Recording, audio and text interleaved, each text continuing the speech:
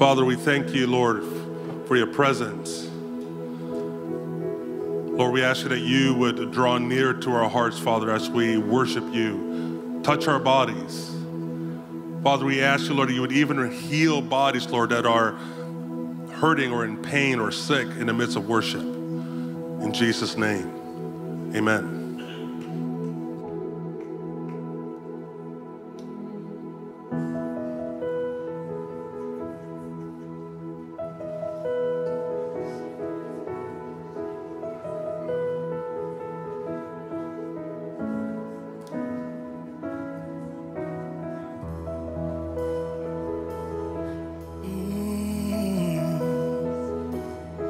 We're longing for your return, Jesus.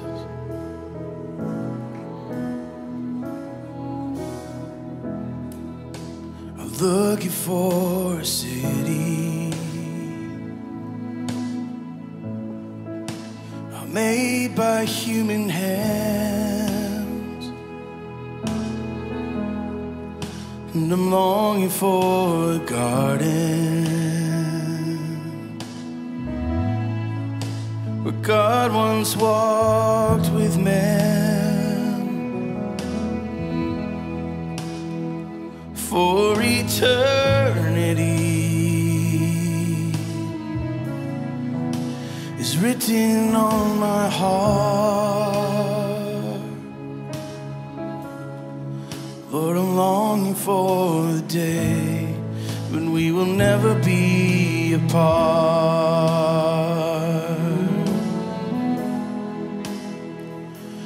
Every tear will be wiped away. There'll be no sorrow, hurt, or pain. There'll be no more night. All things will be made new, and it will be a brand new day. And in righteousness he'll reign. The Lamb will be the light.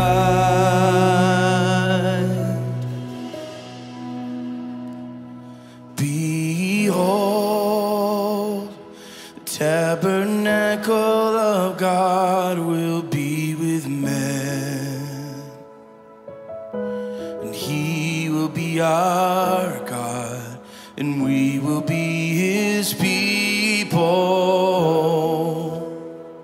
And the bride, she will marry the Lamb. But until that day, I'm longing for the new Jerusalem.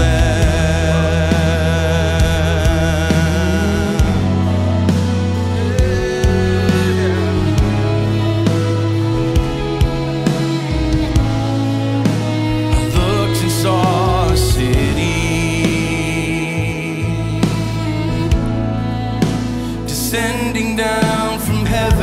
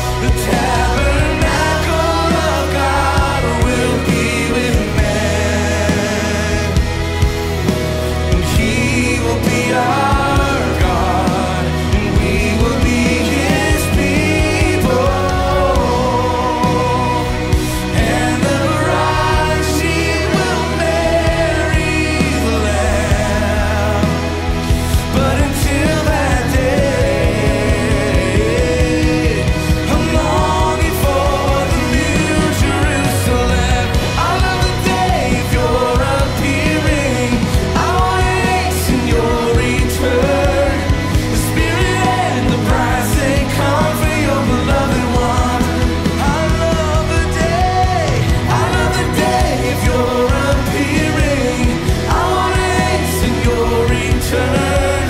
The Spirit and the bride say, come for your beloved ones. Come for your beloved ones. Come for your beloved ones. Come for your beloved ones. Come for your beloved ones. Spirit's right, say, come for your beloved ones. Come for your beloved ones. Come for your beloved ones. Come for your beloved ones. And hallelujah, our bridegroom is coming. Hallelujah, he will reign. Hallelujah, our bridegroom is coming. Hallelujah, he will reign. Hallelujah, our bridegroom is coming. Hallelujah, he will reign. Hallelujah, our bridegroom is coming. Hallelujah, he will reign.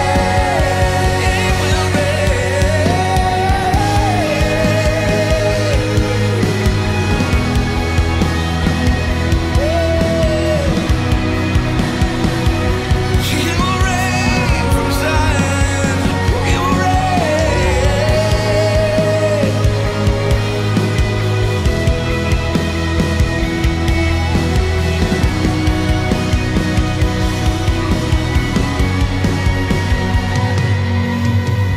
You will have your inheritance, Jesus, starting with my heart. You will have, you will have your inheritance, Jesus, starting with my heart. Sing again, you will have, you will have your inheritance, Jesus, starting with my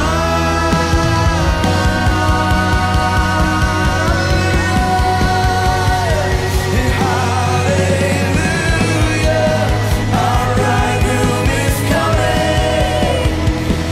Hallelujah, he will reign. Hallelujah, our bridegroom is coming.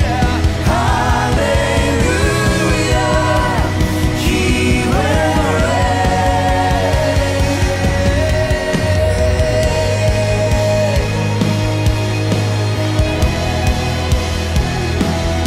He will reign, the Lion of the tribe of Judah.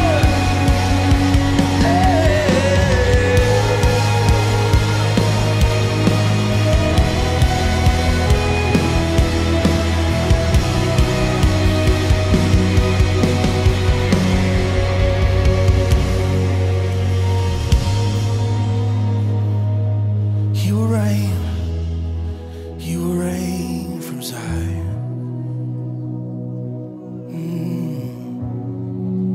He will reign, he will reign, he will reign from Zion, shining, shining.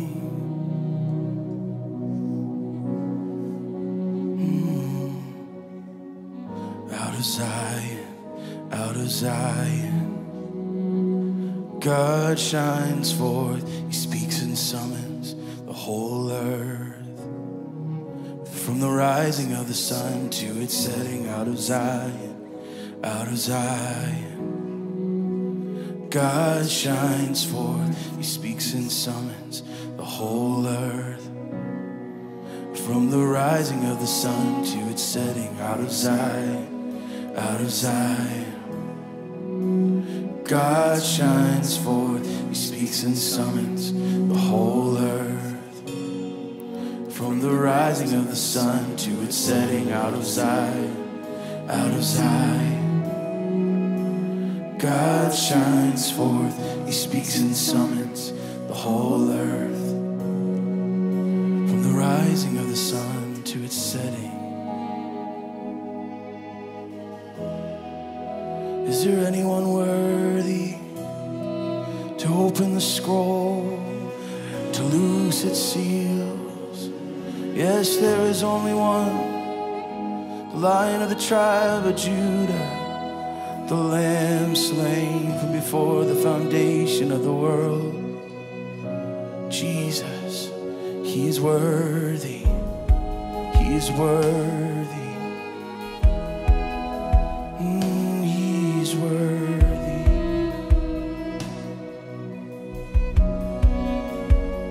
He is worthy.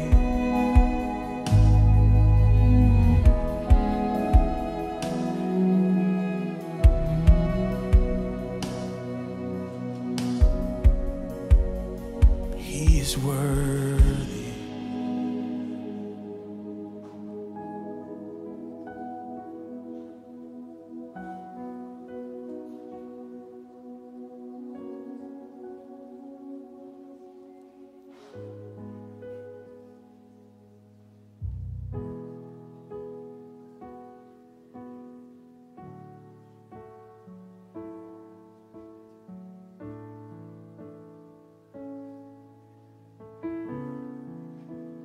Thank you for the cross, Lord. Thank you for the price you paid, bearing all my sin and shame. In love you came and gave amazing grace. Thank you for this love, Lord.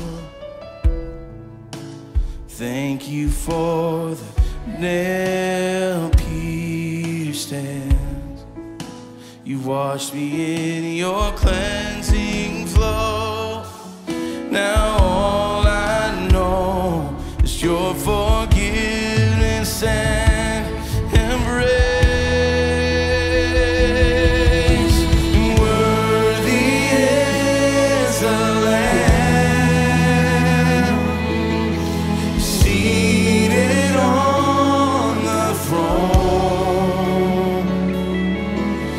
Crown you now with many crowns.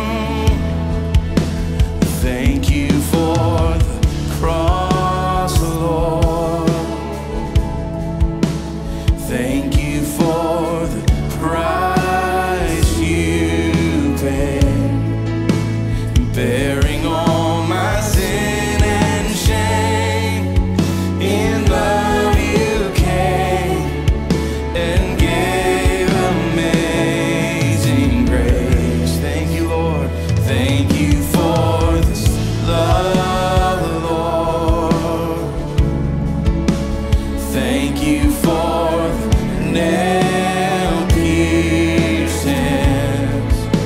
You wash me in your cleansing flow. Now all I know is your forgiveness and embrace. And worthy is the Lamb seated on the throne. We crown you now with many crowns. You reign victorious. You are high and lifted up, Jesus, Son of God, the darling of heaven, crucified.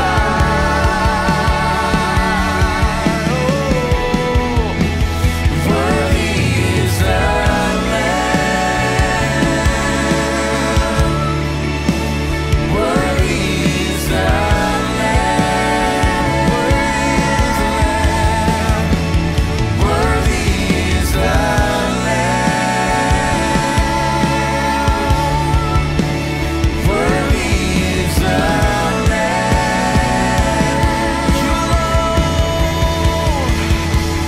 You alone, you are worthy of night and day worship.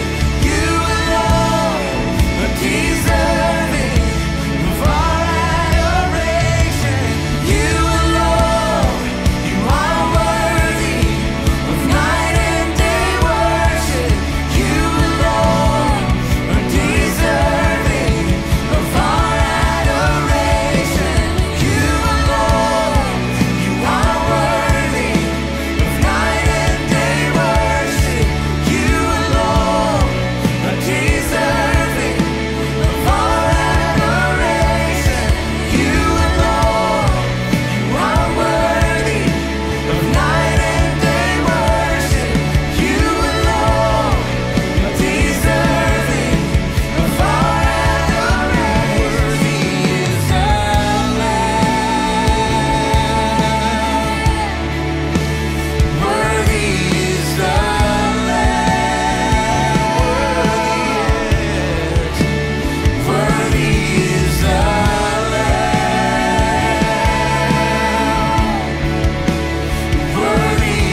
the Lamb. Worthy is your name, Jesus. You deserve the praise. Worthy is your name. Worthy is your name, Jesus. You deserve the praise. Worthy is your name. Worthy is your name, Jesus. You deserve the praise. Worthy is your name. Worthy is your name, Jesus. You deserve the praise. Worthy is your name. Worthy is your name. Worthy is your name. You deserve all the glory and the honor, the power and the praise.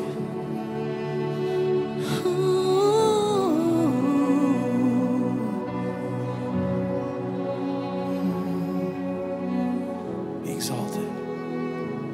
Be exalted now in the heavens as your glory fills this place. You alone deserve our praise.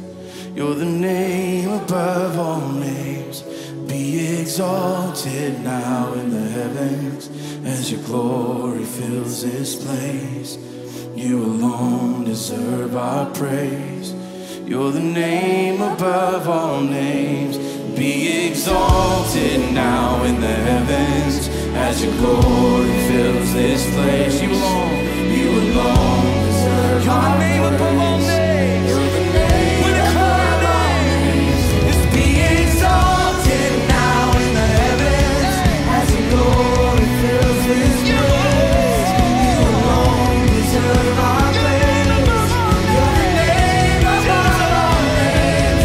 Be exalted now in the heavens as your glory fills this place. You alone deserve our praise. You're the name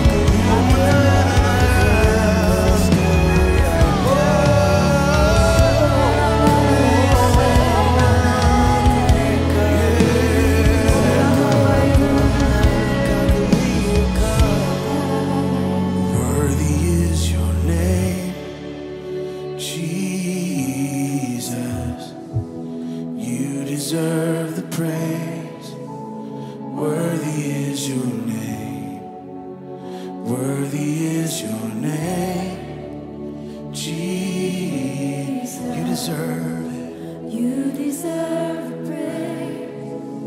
Worthy is Your name, oh, worthy is your name.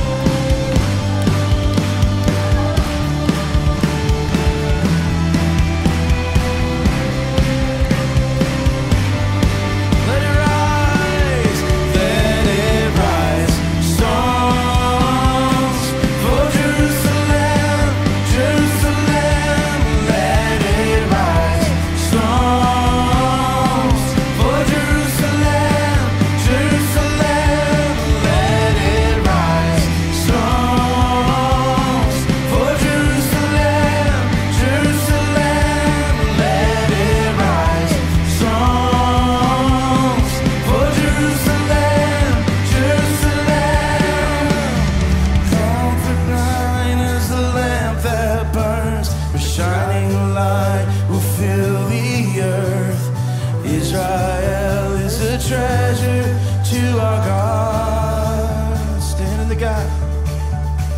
Stand in the gap. Let the nations come.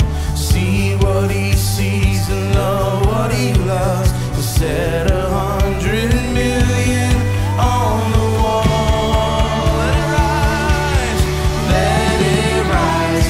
Songs for Jerusalem. Jerusalem.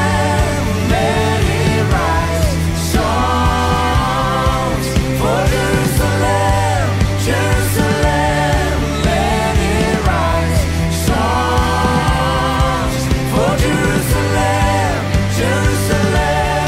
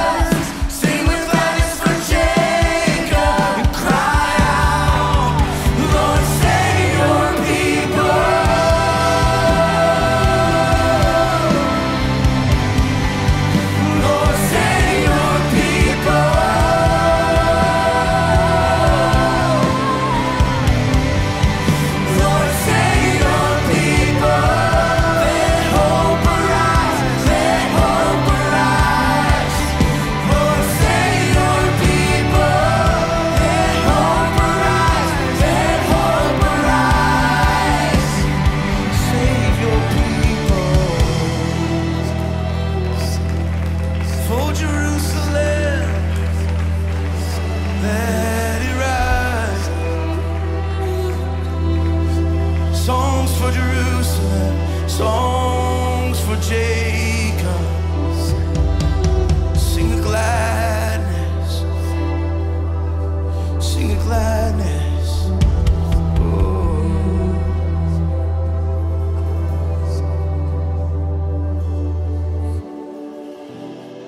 Yes, Father, let the songbirds sing with gladness for Jacob, joining the song of heaven, longing for the return of your people to the home, to your home.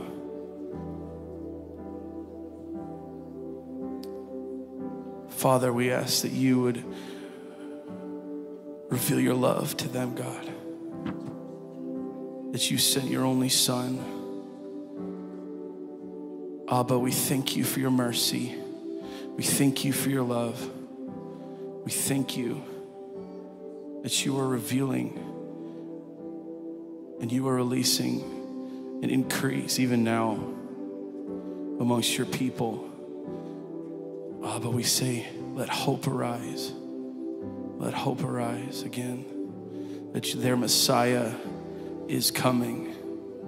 We love you, Jesus. We're longing for your return. We love you. In your name, amen.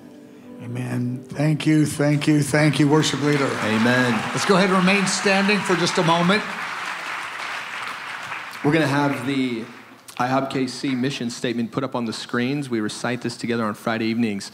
The IHOPKC community exists to partner in the Great Commission by advancing 24/7 prayer with worship, by proclaiming the beauty of Jesus and his glorious return. Thank you, Lord. Okay, let's take a moment and greet one another. Just turn to the person next to you, behind you, tell them your first name.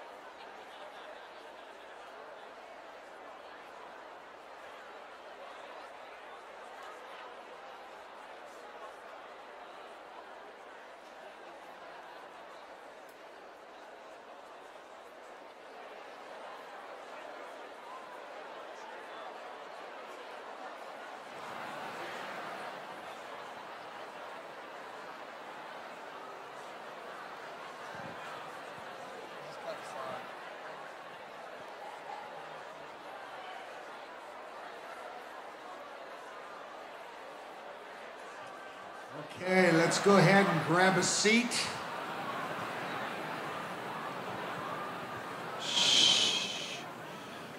If, there's very few, you have an empty seat by you, if you would raise your hand up and just kind of wave it, because we got a handful of folks looking for a seat.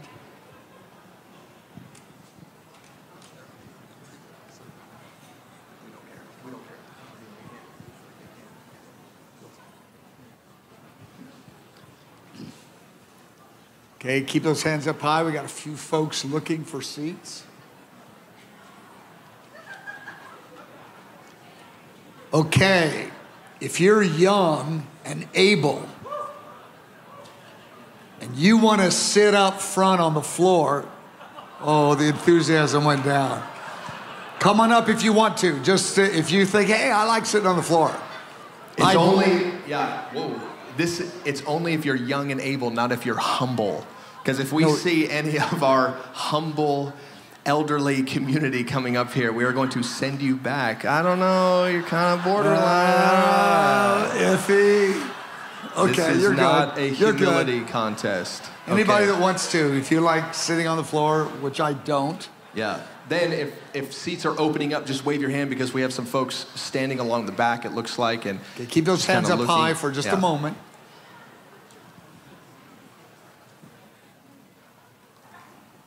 Okay, let's look at the bulletin, a couple quick announcements. Number one, Sunday. Typically, we have 2 services, you know that. This Sunday, we only have one, 10 o'clock. The reason is because tomorrow, May 27th and May 28th, the 100 million intercessors across the world at different time zones. It's over 26 hours from Asia all the way through the Middle East and Europe, all the way through. It's 26 hours, 100 million intercessors committing to 1 hour for the day. Some will do more. So it's a 26-hour period. And so we're going to, it starts tomorrow night because it's in Israel time. It's May 28th over there. Yeah, there you go. Thank you. I'm a little brain dead right now. Thank you, Isaac. Over there. And so we're having a simulcast, meaning a number of TV stations. We're showing it all across the world. And it ends over in Israel, the evening for the nightfall. It ends at 10 a.m. here to 12. So they asked us, would you mind being a part of ending it with us? This 21-day fast and the 26 hours of the 100 million, couldn't we end it? And you guys in Kansas City, it's 10 to 12. You got to put your 2 services together. And we said yes. We said yes. So it will be just a little bit more full than it is tonight. It will be. What are we doing on the GPR thing? Yeah, GPR's open. Ooh, it is? Yeah. Say it so I don't say it wrong. Yeah, I'll be the one to get the emails. So I said this last week, but if giant crowds and jammed capacity is not your thing, it's not my thing. The global prayer room will be open for those that would like to be down there and finish out the fast down there. So we're going to put everything on the screens down there. We're going to take the worship team and we're going to keep the fire on the altar so the worship team will be going, but not on that stage. So what's happening on these screens will be happening down there as well. So if you think, I want a little more space, a little more parking, I think I'm just going to go down there tomorrow morning. That's, of course, we're on all night, clear to the end of the fast. The fast ends on Sunday at noon. But if you want to stay down there, everything we're doing here, we're going to we're going to Jerusalem, we're going here, we're going to the Truman property, a few other places around the world for 5 and 10 minutes at a time, different leaders like Asher and Trader in Jerusalem and a number of others. Lots of small segments for 2 hours because we're doing this together. We're ending the 21-day fast across the globe, and we're ending the 26 hours of the 100 million intercessors, and it all ends literally on our time, 10 a.m. to 12. So we really want to be a part of that. But if you like a little more space and a little more parking, just stay down in the prayer room. Get there early. Did you mention that's going to be interactive here? Yes. On that morning between here us and Truman Jerusalem. property and Jerusalem, 5 and 10 minute segments, a bunch of them across the world. Fantastic. So, because we want to celebrate this is a huge historic thing that's happened. We'll get to that in a moment. Number 2, we have wisely merged the Global Bridegroom Fast in June. We merged it into May. Now, if you insist on fasting Monday to Wednesday, then Isaac is going to be leading you straight to the counseling room. Straight to the counseling room. No, so this week we're not having, because we figured we did it, right? Did we do it? We did it. We did it, okay. We're dragging ourselves to the end. Yes. Some more than others. All right, let's just keep moving number on. 3, next Friday night is our final 6 o'clock so we can do a debriefing as a community. What happened in May 2023? It's a historic time. So we have one more of these nights. Friday night, 6 o'clock, we're merging the 2 services on Friday to the 1. And then the next week, we're jumping back into the John 13 to 17. We're going to do it throughout the summer with the exception of we have a few Friday nights where the teens and the camps are doing some things on Friday night. But mostly through the summer, myself and Stuart, we're going back on Friday night, 7:30, to the intimacy with the Trinity. John 16 is what we're on. We interrupted John 16 because somebody called a fast or something for me. It was you. Oh yeah. So we interrupted that John 16 series. We're going to pick it up through the summer. Again, a few of the, probably 3 or 4 of the Friday nights in the next 10 weeks will be related to our camps. Because when our teens are here, we want to talk to them directly and not just, put them on session 13 on John 16. They're going like, what? So we're going to do things more focused on them. So that's a little bit of what's going to be happening in the summer. Talk to us about the Israel Fund. How about you? Okay. Let's put up the slide for wait, that. is anybody in this room tired? Wave your hand if you're tired. You're happy, but you're tired. I saw a lot of hands go down. The arms are too tired. No, I'm just I'm wixing my merds up pretty much. Number 5, really we had it in our heart at the beginning of this fast in the spirit of Isaiah 58 verse 6 that talks about the fast being part of undoing the heavy burdens as we release finances, as we sow into different ministries. So we opened up this Israel Fund for folks to give to, those that are online, those in our room, in our community. It's open. It's been open throughout the fast. You can take a QR code there, just pull out your phone and scan that if you'd like to. And really our heart is to receive this offering, and 100% of it is going to be sown into ministries that are ministering in the land of Israel. And we want to be a part of that undoing the heavy burdens, some of the financial pressures that various people are under. But I'm stirred by what Paul says in Romans chapter 15 and in verse 27, because he says that the Gentiles are debtors to the Jews because of the spiritual things that they've sown into us. We reap the benefit as Gentiles spiritually from what the Lord began with the nation of Israel. And then Paul says, is it not too much to sow material things back into them? So we reap the spiritual things and we sow material things. And so in the spirit of that, we are doing this Israel Fund. And I want to encourage you to ask the Lord, what could I sow into this fund to bless our brothers and sisters in the land of Israel that are laboring, that are under so much pressure, there's so much hostility on so many levels. What can I do to be a part of undoing heavy burdens as we sow these material things into them? I'm going to go a little bit more on that verse in Romans 15. Paul said, we're debtors to them. It was the Jewish prophets, the Jewish apostles, the Jewish Messiah, the Jewish Old Testament, the writings, the covenants, the promises. The Jewish believers through the years were stewards of that, so that 2,000 years ago, the Gentiles come and say, hey, thanks. Thank you for, several thousand years before that carrying this. And so Paul said, hey, Gentiles, you are debtors to them. They've done it for 2,000 years. From Abraham to Christ was 2,000 years. And so, and then Paul used another word. He says, you have a duty. Yes, the word duty is in there. To sow financially to the Jewish brothers and sisters. You have a duty to do that. So we take that seriously. Yeah. Just to give a little update as to what's going on. Okay, Dean, bye. Are you going to do that thing? No. But you got to get the next verse after it. It says, therefore, which now he's going to summarize. He's going to say, what verse? This is verse 28 of Romans 15. Thank you, verse 15. Thank you very much for the prompting. I appreciate your help. Therefore, when I have performed this and I have sealed to them this fruit, this material blessing, I shall go by way of you to Spain. But I know that when I come to you, I shall come in the fullness of the blessings of the gospel of Christ. Do you get that?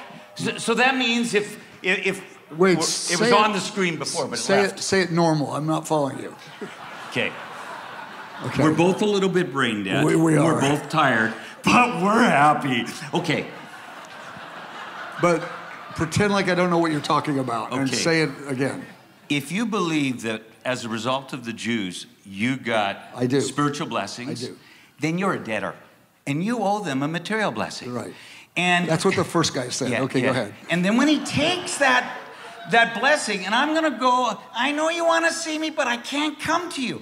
I'm gonna go to Jerusalem first before I come to you. This is Paul talking. Yeah, and I'm gonna drop that blessing there. The financial blessing. Yeah, and the material one, the financial. And then when I do that, and I'm gonna come to you, I'm coming in the fullness of the blessings of Christ.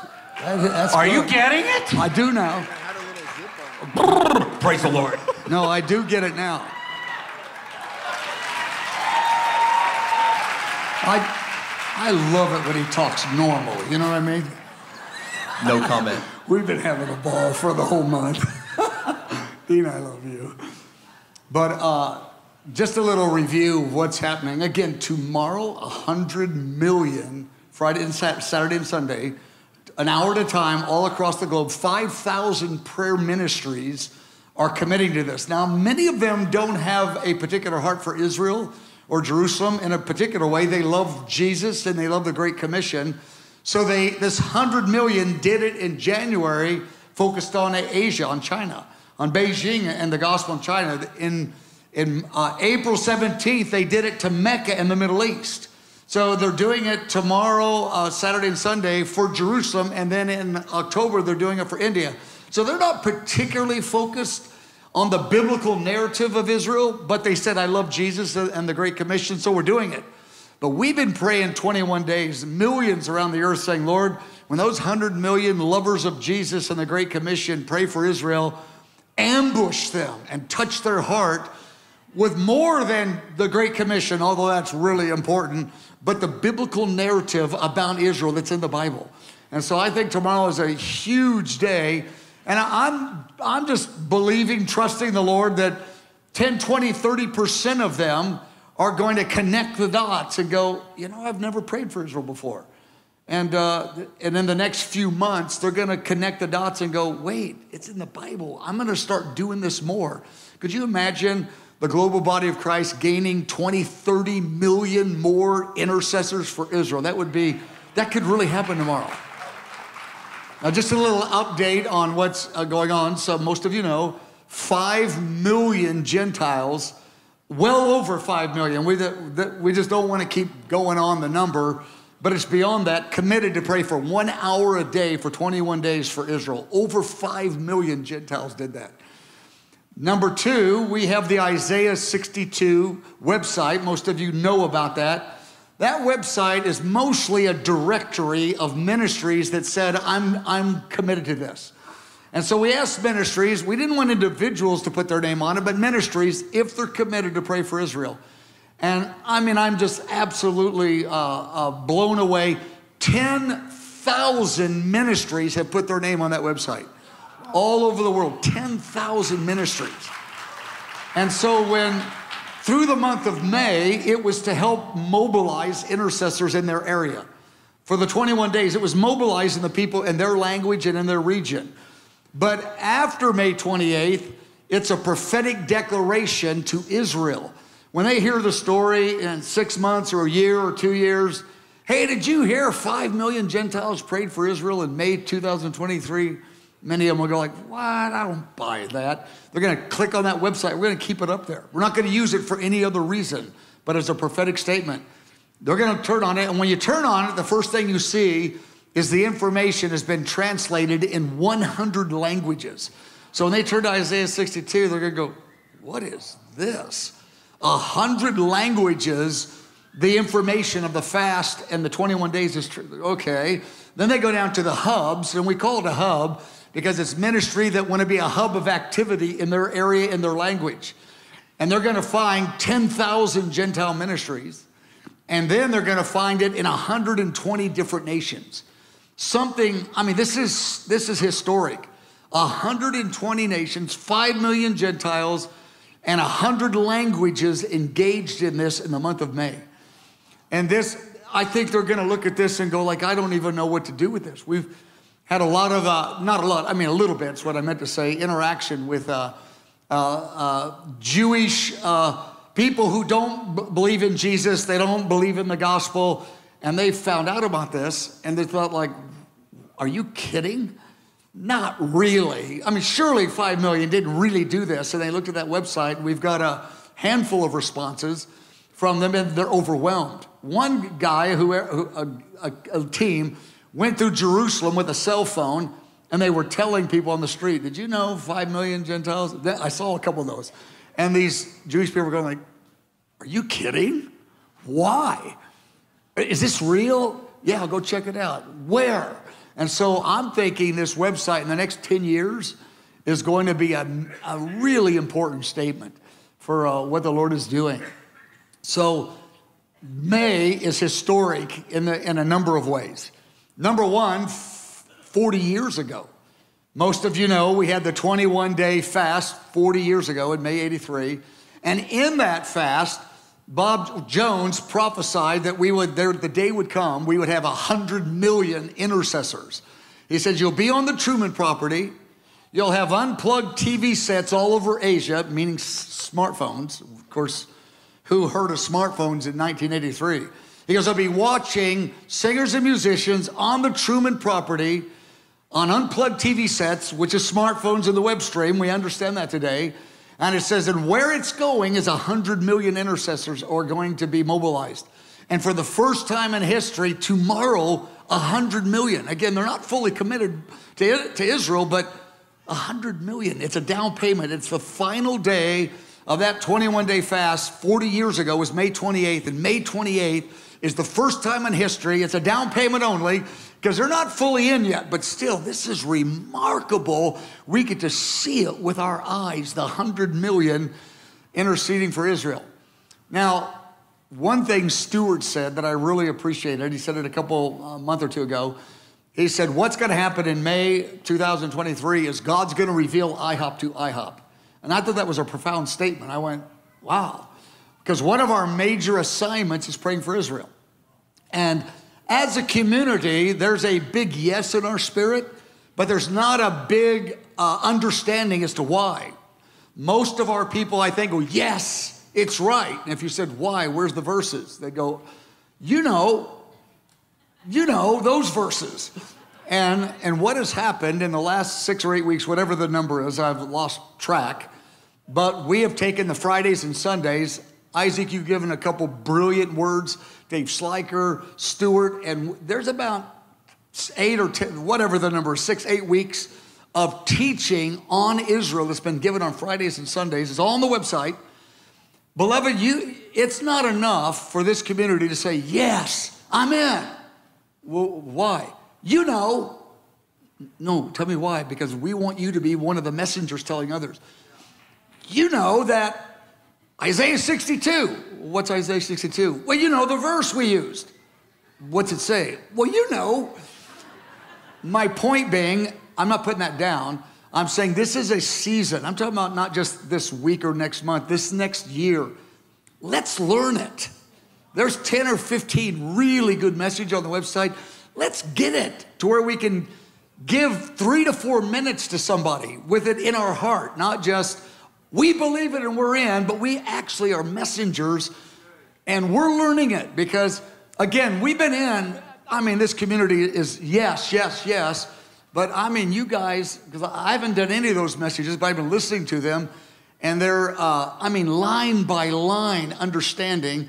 But I think just because we're going fast and we're a little tired, it goes over your head, meaning a lot of information, but it's all there. Let's take the next 3 to 6 months. Let's go and review those. And let's get 5 or 6 of those verses into our mouth so that when someone asks us, we can actually give a few reasons. Now, one of the big things, I've mentioned this a couple of times. I've done well over 50 Zoom calls with all kinds of national and international networks of ministries. I'm just Zoom call. I came up with a new term, Isaac. I invented it. I was Zoom drunk because I had so many Zoom calls. I don't want to do a Zoom call again, but I like it. Every time I get on it, I get excited. But my point is this. I'm talking to all these many different languages, translators, and it's the same statements over and over. People go, we're in, but we don't know why. And I'm talking about many, many leaders in the body of Christ who love the Bible and they're good Bible teachers, but they don't get the Israel thing, but they're in. And when I say this statement to them over and over and over, I mean, not to the same people, but all these different Zoom calls, I said the gospel makes it clear that the favor of God on Jerusalem is directly related to the increase of the spirit of revival in the Gentile nations. And all these Zoom calls, many of them go, really? That's in the Bible? Yes, that's in the Bible. Wow. You're telling me that if we pray for Israel and more happens in the spirit of revival in our nation, and that's biblical. Yes. Most of the Gentile church in the earth cannot connect the dots on that. And I'm not saying, bah humbug, aren't we all dumb? That's not the point. I'm saying God used May 2023 to arrest the tension in the body of Christ. 5 million are saying, okay, we want to get this. If it really means more power of the gospel is going to be released in Asia if this happens, where's that in the Bible? I want to connect the dots. And Stuart's going to give a little of that tonight. But these 6 or 8 messages that these guys have given, and some others as well, they break this stuff down. They really do. And it's time, it's time to get it. The Lord, really put an exclamation point. He said, IHOP, I want IHOP to understand IHOP. Now, our only mandate is not that. We have a mandate that's bigger than Israel. It's the billion soul harvest and the Great Commission and all that. But Israel is intricate to it. Over the years, and I've said this over the Zoom calls, that over the years, the 24 years of IHOP, we've had not exactly, just short of 25,000 people have been with us in a full-time way. So almost 25,000 staff, students, interns. And many of them have been here 2-3 years, that kind of, some of them 3 months, 6 months, near 25,000. And in the 24 years, well, here's my point of saying that. In the 24 years, the most common statement we have heard from these 25,000, not everybody, my church didn't do Israel. We've heard that so many times. And again, isn't that terrible? No, the Lord says, just wait, I'm going to breathe on this. In May 2023, he's breathing on the conversation. And here's what I have found of these 90% of these 25,000, that's not an exact number. I just kind of made up the 90%. That sounds about right though, doesn't it? I mean, it was really the vast majority. Here's the good news. And I've told all these networks this. I go, pastors, I got good news for you. In 1 hour, you can share verses and people will change their mind in 1 hour. You give them 20 verses, there's about 100 to pick from. Any 20 will make the person who loves Jesus and the Bible, there's exceptions, they'll go like, oh, I didn't know that. Because most of the church doesn't, it's not true that we don't do Israel because they're against Israel. They don't do Israel because their pastors never brought it up. So they just we never heard about it. No one's against it. We just never heard about it. There's just been a silence. But the good news is there are literally, of 100 verses, passages you could pick from, you pick any 20 of them, a person that loves the Lord in the Bible, they go, wait, oh my goodness, it's there. So these 5 million, they're doing that right now. Now here's the good news. These 5 million, all of them have at least 2 friends. That means hopefully, yeah. Oh, anyway, that means by the end of May, which is now, there's 10 million more believers saying to the 5 million, who each have 2 friends, why did you do this? Well, it's in the Bible. And the 10 million go, where? My church didn't do Israel. We don't do Israel. Why are you saying I need to do it? Prove it to me why I need to do it. And the 5 million go, give me a minute. I'll get back to you. But here's the point. There's 15 million people that are in the conversation now. And the majority never talked about Israel this first time in their life. From the biblical point of view. 15 million. Now a million or 2 were already in it, but can you imagine what 15 million believers, which the majority have never checked it out? And it's so easy to convince somebody, if you give them about 20 verses, it takes about an hour, and they look and go, oh my goodness, well, I love Jesus, I love the Bible. I ought to start praying for Israel then, because there's a direct relationship about praying for Israel and the gospel going forth in the nations in power. And they may not catch that right away, but they'll see it's biblical. Now, I got to give one more number. Fast forward 3 years. Those 15 million, they all have 2 or 3 friends, we hope. Anyway, 50 million believers are going to be in this conversation in about 3 years. Not convinced, but going, where in the Bible? Wait, what's all this stuff? Everybody's talking, what, where? And I tell you, that's how I was 40 years ago. In this 21-day fast we did, Bob Jones said, 100 million intercessors. Number one, there was no internet. There wasn't 100 million that watched the Super Bowl. I said, 100, that's not possible. There's not 100 million of anything because there's not a structure of technology for that to even happen. And of course, we didn't know the internet would happen. And so in May 83, I wasn't praying for Israel. I thought the church was Israel. That's what I was taught. And I told Bob Jones, I thought the church was Israel. He goes, oh my, this is going to be a lot of work. And I said, what do you mean? He goes, that's what I mean, right there. What? And even on his videos, Bob never hesitates to say, they didn't believe a word I said. And he meant me. We talked about this many times, but it was in the summer of 83, after the fast, I began to look at verses some leaders showed me. I went, wow, wait, whoa. Wait a second, I'd been a pastor 7 years, and everyone said the church was Israel. I went, when did that verse get in the Bible? You know what? And it's an easy switch if you look at those verses. But if you never look at them, you don't know. But if you never ask the question, you never look at them. In 3 years, I'm just guessing, 50 million Gentile believers are going to be in this conversation. And I mean, it's going to change the trajectory of planet Earth. Because when we say to Jesus, the city of the great king, he called that Jerusalem. That's my city, Jesus said. It's the city of the great king. In heaven, it's called the New Jerusalem, not the New London, not the New Berlin, not the new, name whatever city you want. Belton. No, it's not the New Belton. Thank you, I appreciate that. I tried. It's the New Jerusalem. And there's only one city in the Bible where God says, I am zealous for Jerusalem. And we're saying in Isaiah 62, we've known it a little bit, but I still think a bunch of folks, we've learned Isaiah 62, the name, but we haven't actually looked at the passage much. But there's a whole lot of conversation going around Isaiah 62. At verse 1, the Lord says, I'm never going to be quiet about Jerusalem. That's a subject he'll never stop talking about, never. Verse 1, he goes, I'll never be silent. Well, why is the church silent then? Then in verse 6, he goes, and not only that, in the generation the Lord returns, I'm going to make many of my people, they will never be silent because I'm going to let them connect with my heart. So I'm not silent in verse 1. They won't be silent in verse 6. And the reason you know that's in the generation the Lord returns, because he said, this group that I ignite, they'll never be silent until the Lord returns, meaning they're born in the generation of the coming of the Lord. That's why they're never silent, because they're still alive when the Lord returns. Now, the passage is they'll never be silent until Jerusalem's a praise in the earth. But in Old Testament code, that means the second coming of Christ.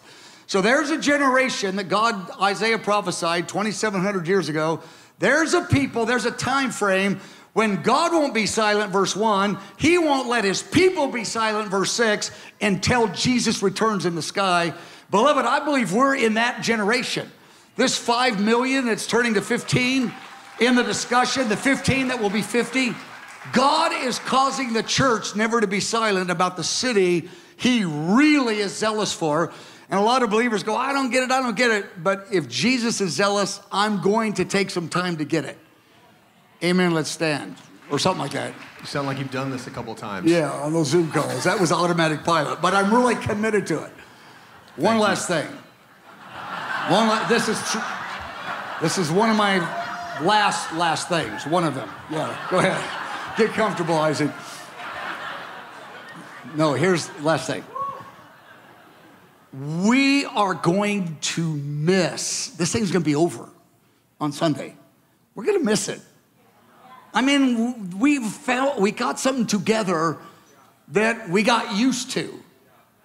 And our bodies are tired, so we got this conflict. Like, I'm really glad it's over Sunday. Oh, no, it's over Sunday. I'm really glad it's over Sunday. Wait, it's over Sunday. It's weird, isn't it? We're sad. But we're glad too. I've had a few people saying, are you going to do this every year till the Lord returns? I go, I found myself, I don't know how that happened. I go, no. But I miss it so often. You don't think we will? No, it's been beautiful. It's been amazing being together as a community. And I have loved the packed out night watch section, the evenings, all the families that have been coming in the mornings with all their kids praying on the microphone. I mean, it's unbelievable what has happened in our midst. It has been so beautiful. On that note, Lenny, summer camps. In light of this amazing hour, we get to give this to our children, our grandchildren, those that are watching online. We have probably close to 1,000 plus children, teens coming here in just about a week throughout July. So what I want to highlight is announcement 13. We have all 50 states represented coming to our camps. We have about 12 countries right now that are pointed this way, bringing their children. And what I want to do is enlist our spiritual family, our visitors, of course, that are here tonight. I want to enlist us into interceding for at least 2 children and 2 teens. So I want you to take on with me on your own, in your own time of prayer, devotions, whatever it is, to pray for 2 teens and 2 children, because we believe that on the back end of this fast, it's not an accident that we would be able to see our camps start 1 week from the fast. So next Sunday, we will have our first of 9 camps. And so take a look at number 13. We're still in need of some folks. We need some prep cooks. This would be your time to audition. If you want to go on to Gordon Ramsay cooking show, you could get some practice. We need dishwashers and group leaders. So we've had an increase in our numbers. To our spiritual family, please take advantage of the discounts that are there. We have it online to where you can pay throughout this year. We're going to keep the website open so that you can make some payments or whatever and contribute to the camp. And I just want to thank you as a spiritual family, but do adopt 2 children, 2 teens. Take a look at number 13. It has all the information there. Pass the word that we need some help in this particular camp. Thanks, you, Lenny. Dave Sliker, go ahead and come out. Our School of the Messengers intensive is in motion. It is. So our School of Messengers, we love the crew that comes every month. Was that a battle cry? We love the crew that comes every month. It's a core of folks that come from all over. That what we call the 150 chapters that talk about the return of Jesus, the end times, Israel. They want to go deeper in the foreigner themes and messaging. They're doing it with Stuart and myself and Mike and others for the last 2 months. We've had Joel Richardson with us. We've been talking about Israel. Next month, if you're interested in jumping in with us, we're going to be talking about the age to come. Just seems natural. Talk about Israel for 2 months. We're going to talk about the millennial kingdom, the age to come, what happens after the Lord returns. I'm really excited about it. Well, we've got, I need a quick favor. I need altar space. So I just need to temporarily, for those of you that are hanging, just temporarily, I need to move you for a second because we want to, in a moment, I'm giving you about 5-minute, 2-minute notice. Call it 2, but maybe 5. We're going to have some folks up here and pray for them. We do it every month. So just give me a little notice. Then you can come back as soon as we're done. We've got a couple testimonies. John and, oh, hey, come on. You're already here. Look at you. John from Houston. Hello, John. Come on. Yes, Christine from Hawaii. So here's what everyone does. When they give testimonies, they usually stand as far away from me as possible. Don't do that. Come on, there you go. Okay, so tell us, how has this module been for you? It's really eye-opening. My family, we moved to Kansas City from 2008 to 2012, so we've known the heart of Kansas City and the mission to pray for the end times theology and also for Israel. But, and then we moved back to, I'm from Hawaii, we moved back to Hawaii in 2012, and we've just kind of been carrying this message. And I knew things. I was kind of like how Mike was explaining, like, we pray for Israel. Well, why? I was like, oh, I don't know. And since then, I've gathered a little bit more on the scriptures on why, but the school of messengers just is opening my eyes to how much I don't know, and the heart of even praying for Messianic Jews and the persecution that they're facing. And I didn't understand that. I didn't know that.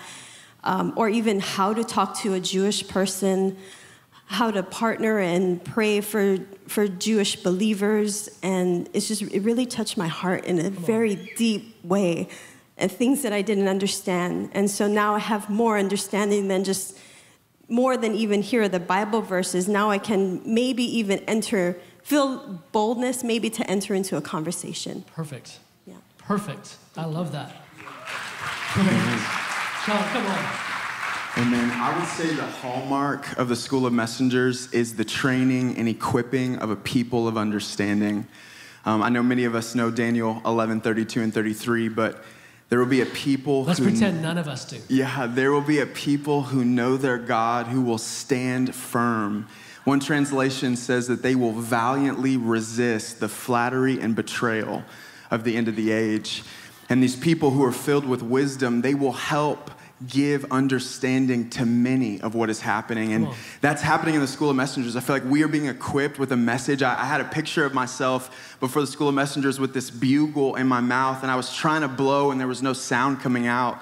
And the Lord this week has shown me that same picture, and there is a clarity of sound that is coming out.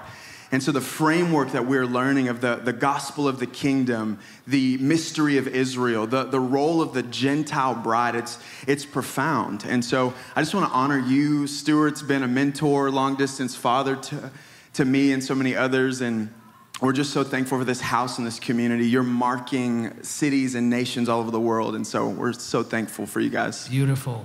Wait, don't go anywhere. Neither of you. Well, here's what we do. We do this every month. So School of the Messengers, if you could come line up across the front. Come quickly. Come quickly. Line up all the way down to the end. You can stand on the lines. There's two lines there to stand on. Face that way. And of course, you know online, we want to pray with you as well. We have a number that join us online every month. Some do both. Some come and some join us online alternating months or whatever.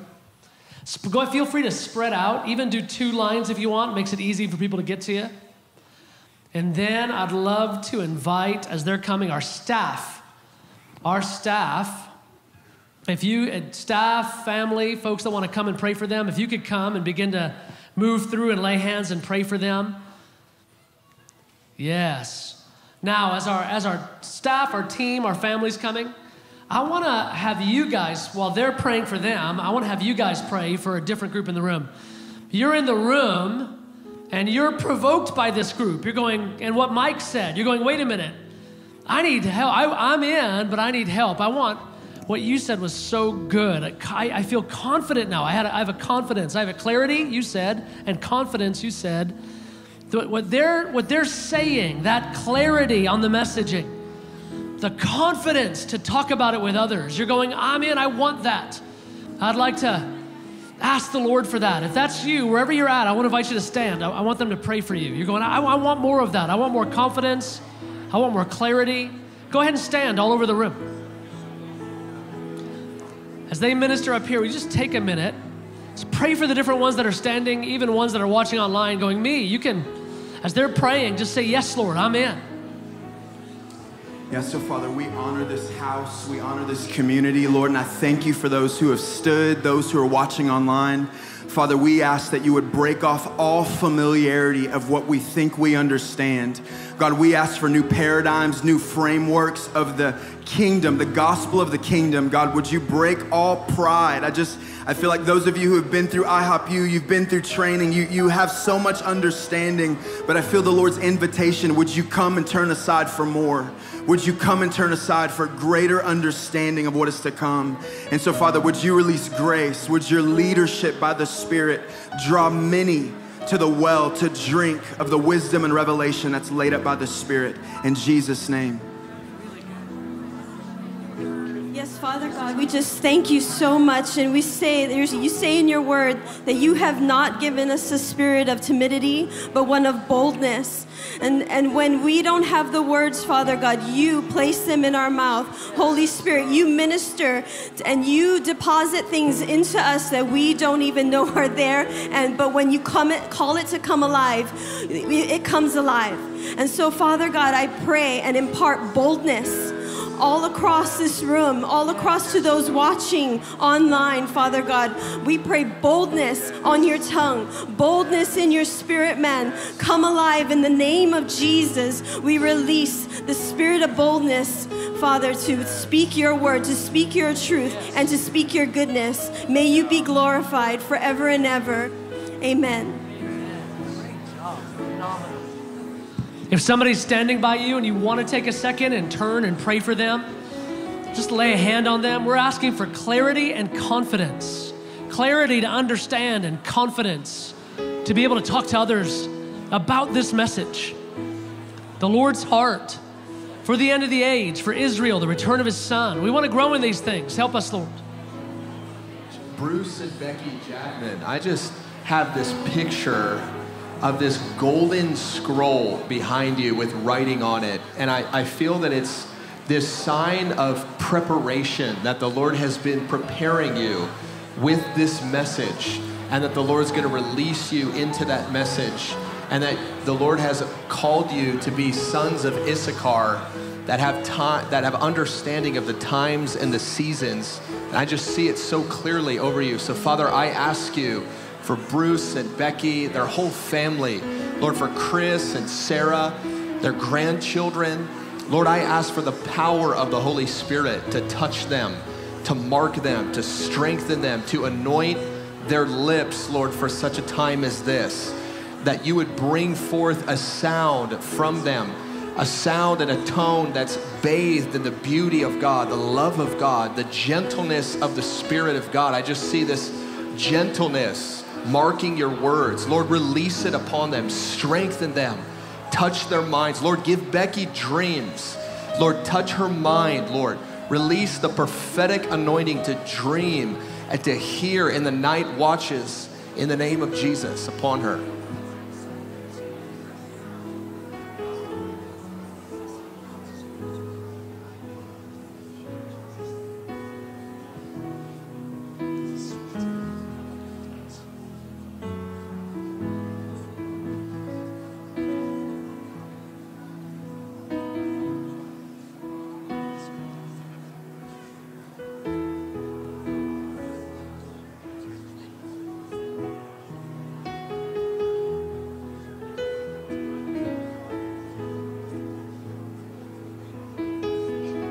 I feel like there's somebody back here on the bleachers and you've been asking the Lord for a prophetic dream. You either haven't had one or haven't had one for a long time.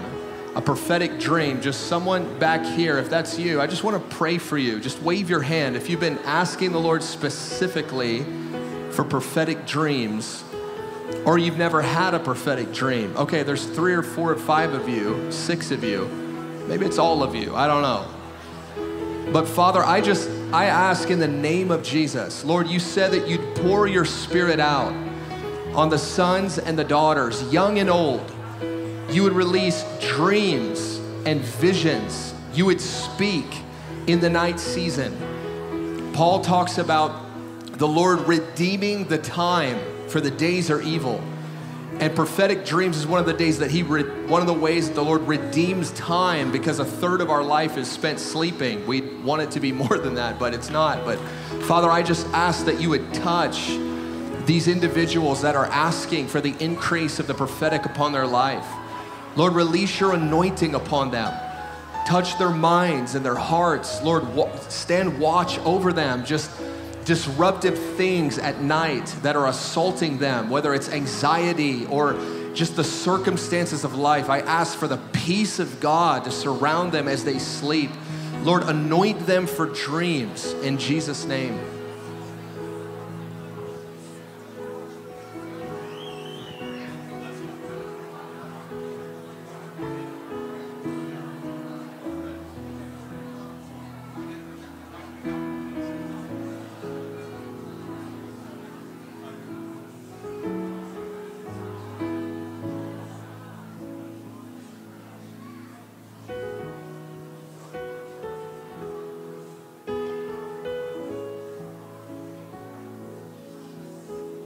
Amen. Amen. Thank you, thank you, thank you. We love you, School of Messengers. We're so glad you're here with us. All right, as they're just headed back to their seats, many of you know that we're in session with our Gideon 300. These are folks that have come from across the world to join us and jump in on the night watch. This is Kirk Bennett. This is Kirk Bennett, my younger brother. No, but he's been leading us and leading the charge on this Gideon 300. And so we got a couple testimonies. Just tell us what's been going on. Well, Gideon 300, how you guys doing? Come on. I just want to ask real quick, all of the Gideon 300, whether you're a coach, an RA, or a student, just stand up right now and raise your hand. Come on. Come on. We are so glad that you all are here with us. What a joy. This has been amazing, and go ahead and sit back down. We're not done yet. This is not a celebration, right? We're going to give testimonies, but we're going back in. And I just want to say before I start, if you've come in for the weekend or to complete the fast with us, just raise your hand right now in the room. If you've come in and you're going, I came here to just join in the end of this. Straight arms up. Let's see those hands. All right. Welcome. We are so glad that you're here with us. This is so fun. Now, some of you have taken road trips and that kind of thing is crazy. You're doing the crazy thing. I want to amp it up one more. Come in with us into the night watch tonight. Just come in and pull an all-nighter. Pull an all-nighter with us. You won't regret it. Something amazing is happening in the night, and we just want to invite you in. There's plenty of chairs. Well, mostly plenty of chairs, because they're all up dancing half the time. So there's plenty of chairs. Get in there and get about it. One amazing thing that's happened this week is yesterday. What was yesterday? I don't even know. Yesterday, yeah, 1 a.m. It was actually 9 a.m. in Jerusalem on the day of Pentecost, which was when the Spirit was poured out. 9 a.m. on the day of Pentecost, and so something just broke out in the room. We started crying out for Israel. We got a message from some people who are in Israel going, keep going, keep shouting, we're believing with you. It was really amazing to be able to do that on the day of Pentecost. So this is Hadassah and Martel, okay? And you guys hold your microphones right here. I'm just gonna do a quick interview with you, okay? Just tell Martel something that happened to you during the time here. Yeah, it's been incredible. The Lord, He equipped me with a heart for Israel. I came here in contention for it, but I had no idea what that actually meant. I just was hungry and zealous. And as I encountered Him, I encountered my dullness, my prayerlessness, and my offensive heart. I was offended that He loved Israel. I was offended that it wasn't about me. I just had a selfish spirit in my heart, and He came and broke that. He broke me to my feet. He broke my heart. And now I love it. I'm all for Him and all for His desires, for His people, His heritage, and all that He's going to do with them. It's good.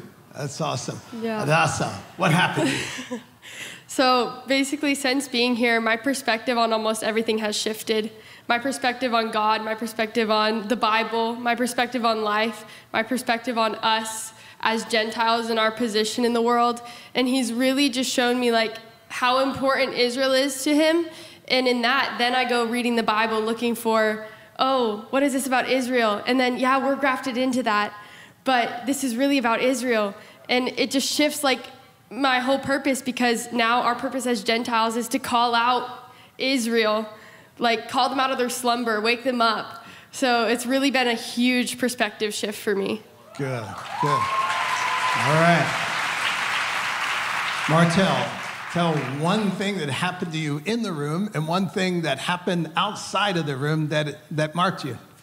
Yeah, the Lord gave me a couple of prophetic words.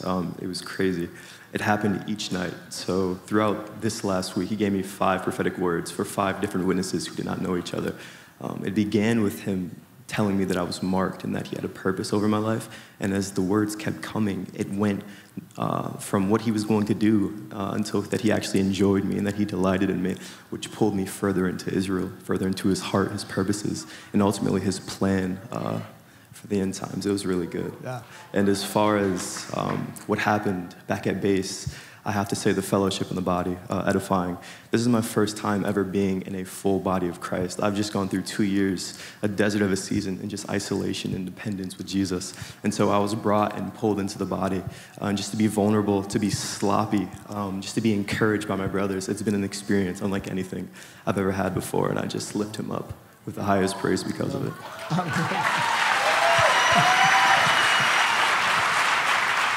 Hadassah, one thing in the room, one thing outside of the room that happened to you. So inside the room, one of the nights this past week during the 2 to 4 set, I was actually reading John 6, where just God talks about like putting up your treasures in heaven. And then it was probably something they were singing or something, but then like the Lord just started to reveal himself to me as like the bridegroom, and that he really is the perfect husband, and Israel is his bride. And even though, like, I started writing down a bunch of the characteristics of God, and it's like, even though Israel and we are unfaithful, like, God's always faithful. Like, even though we don't always love him, he always loves us. Even though we're not always pursuing him, he's always pursuing us. So he just really started to, like, reveal that to me during that whole set and that whole night, and that was really powerful. And then as far as outside of the room, one of the things that was really cool that happened, and this is different than what I told you earlier, but I remembered it now. But I had a dream where I went home and nobody remembered me. And it was really funny because that really bothered me. But then later we were talking with our small group and it hit me. That's how God feels about Israel. Like, they're his people. He loves them, and he comes and then they don't remember him. And like, that hit me and that marked me so deeply. Wow. Yeah. Okay. One more thing, just real short. Live in the lifestyle of the night watch. And we doubled down with our group, with the Gideon 300s. We said, we're not even going to leave the room except to use the restroom. No outside. We're going to stay in the room for 6 hours straight. And you guys have done that. What's it like, though, living this lifestyle of the night watch? The cold, hard, authentic truth is that stuff is hard, man. That stuff is hard. It's good, but it's hard. You encounter your spiritual dullness, you encounter your prayerlessness, you encounter your offense, your jealousy, all those harbored emotions that you have, whether they be to God, whether they be to his plan, his purposes, whatever the case may be, but he brings them up and exploits them, he exposes it.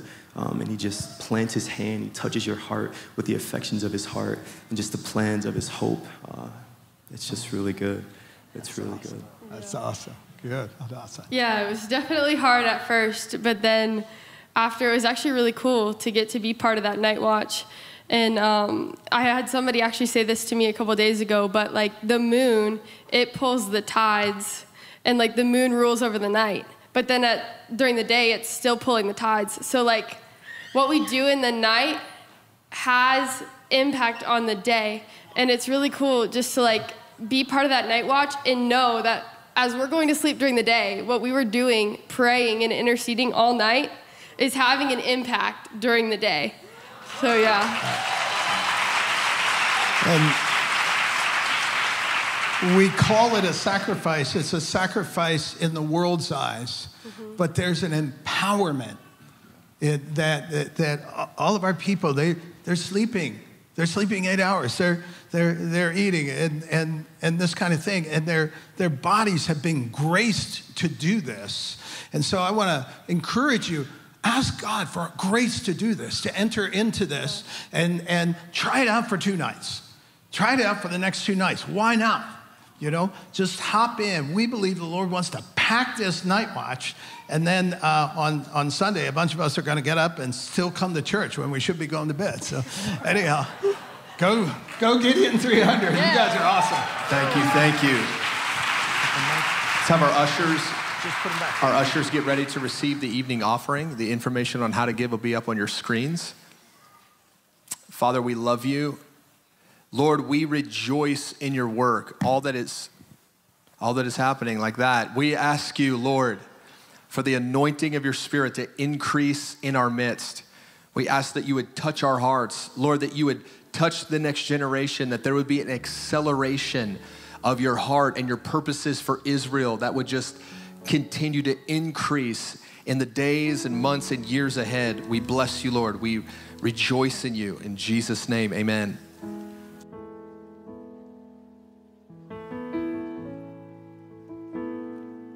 Woo me to the inner courts.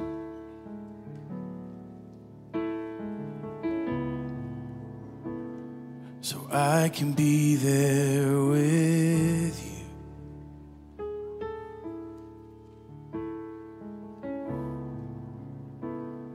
Lord, take me to the deeper places.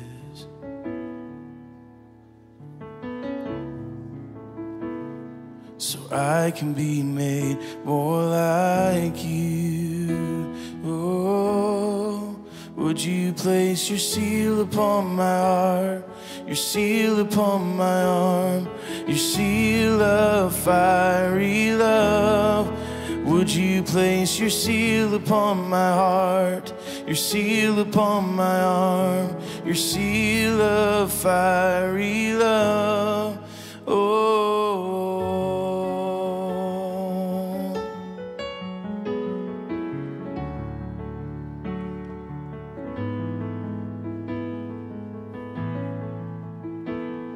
Woo me to the inner courts.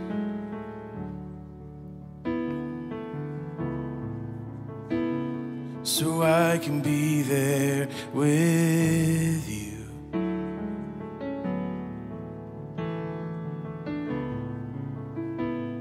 Lord, take me to the deeper places.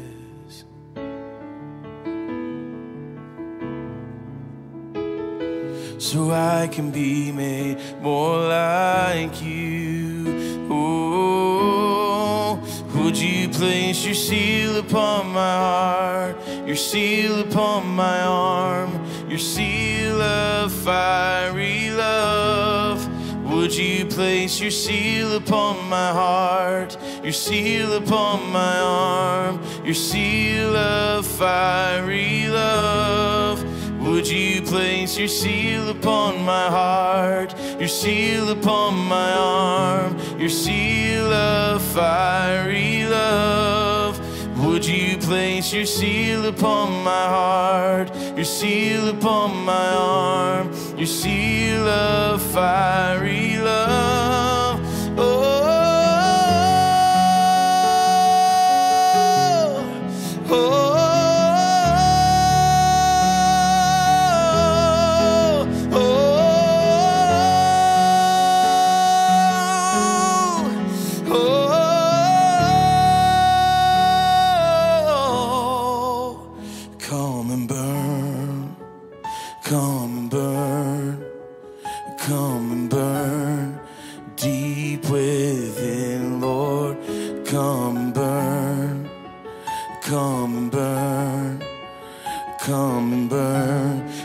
Fires of your love, and come and burn, and come and burn, and come and burn deep within, Lord.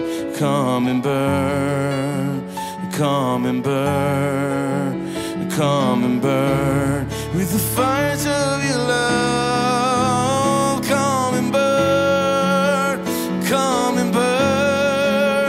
Come and burn deep within, Lord. Come and burn, come and burn, come and burn with the fires of your love. Would you place your seal upon my heart, your seal upon my arm, your seal of fiery love? Would you place your seal upon my heart, your seal upon my arm, your seal of fiery love? Would you place your seal upon my heart, your seal upon my arm, your seal of fiery love. Would you place your seal upon my heart, your seal upon my arm, your seal of fiery love?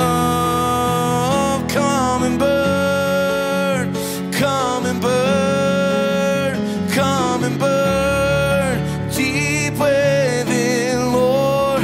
Come and burn, come and burn, come and burn with the fires of your love. Oh,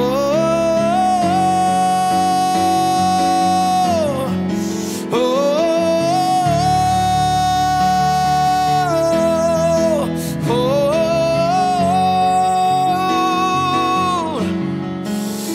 oh.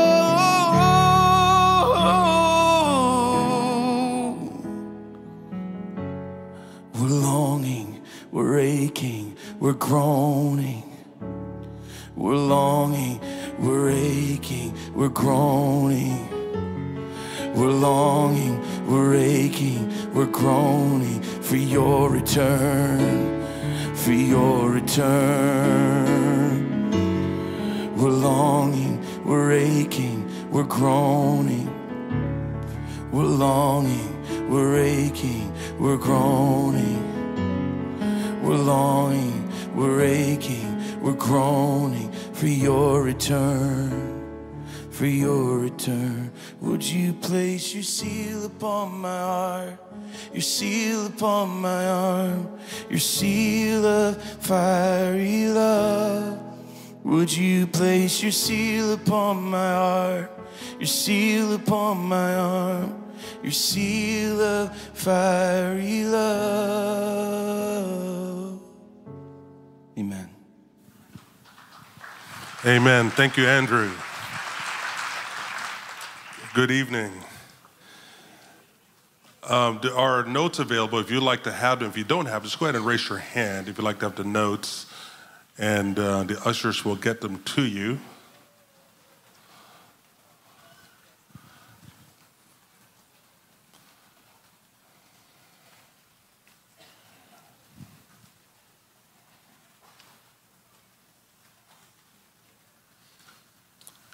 And go ahead and turn your Bibles to Zechariah chapter 3.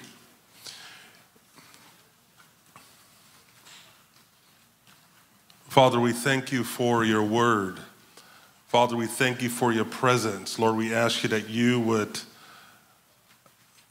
cause the entrance of your word, Father, to bring light to our hearts. Father, we ask you, Lord, that you would cause the morning star, your son, to rise, Father, within our hearts, in our spirit. And give us understanding, Father, that your spirit would take the things that are precious to you and your son concerning Jerusalem and make them known to us. In Jesus' name, amen. Well, during the announcement, Mike made a statement that just got me thinking. He was talking about how, we're going to miss what happened in these last 21 days because we've actually gone somewhere together as a spiritual family. And I thought that's so true. And I think there's many reasons for that we don't want to necessarily get into, but as he said that, I got to thinking about the reset. It was back in 2018, and the Lord just put it on the heart of our leadership team to have a reset and to cancel one thing and all of our national conferences and so forth. And when Mike made that statement, I just kind of this flash through my mind. I went, wow. I go, Lord, you've really have helped us in response to this reset, and you've really given us a gift, because one of the things that we had on our hearts when we said yes to the Lord to doing this reset was that he would give us an increased grace for intimacy with the Lord. And one of the things that shows up is the whole message of John 13-17, that he would give us grace in terms of the grace of the Anna calling, and just seeing the Lord strengthening our spiritual community in terms of the intercessory missionary assignment, that he would give us insight into the Forerunner ministry, and here we are. There's so much about the Forerunner message that doesn't make sense outside of the context of Israel. And the fourth one was that we would grow as a family, and that was the thing that triggered me when Mike said, we are going to miss this. We've gone somewhere together, and I just found myself just so grateful to the Lord in terms of his response to us because of the reset. And the truth of the matter is that we had done one thing, 2023. There is no, what is it, 2023? 2022. There's no way in the world we could have done what we did this month. But the truth is, there's a lot of things that we could not have done. Because one of the things that the Lord did in 2021, he began to stir our hearts to go on that 40-day fast, which ended up being really 40 days of consecration, but that's a whole different subject for another day.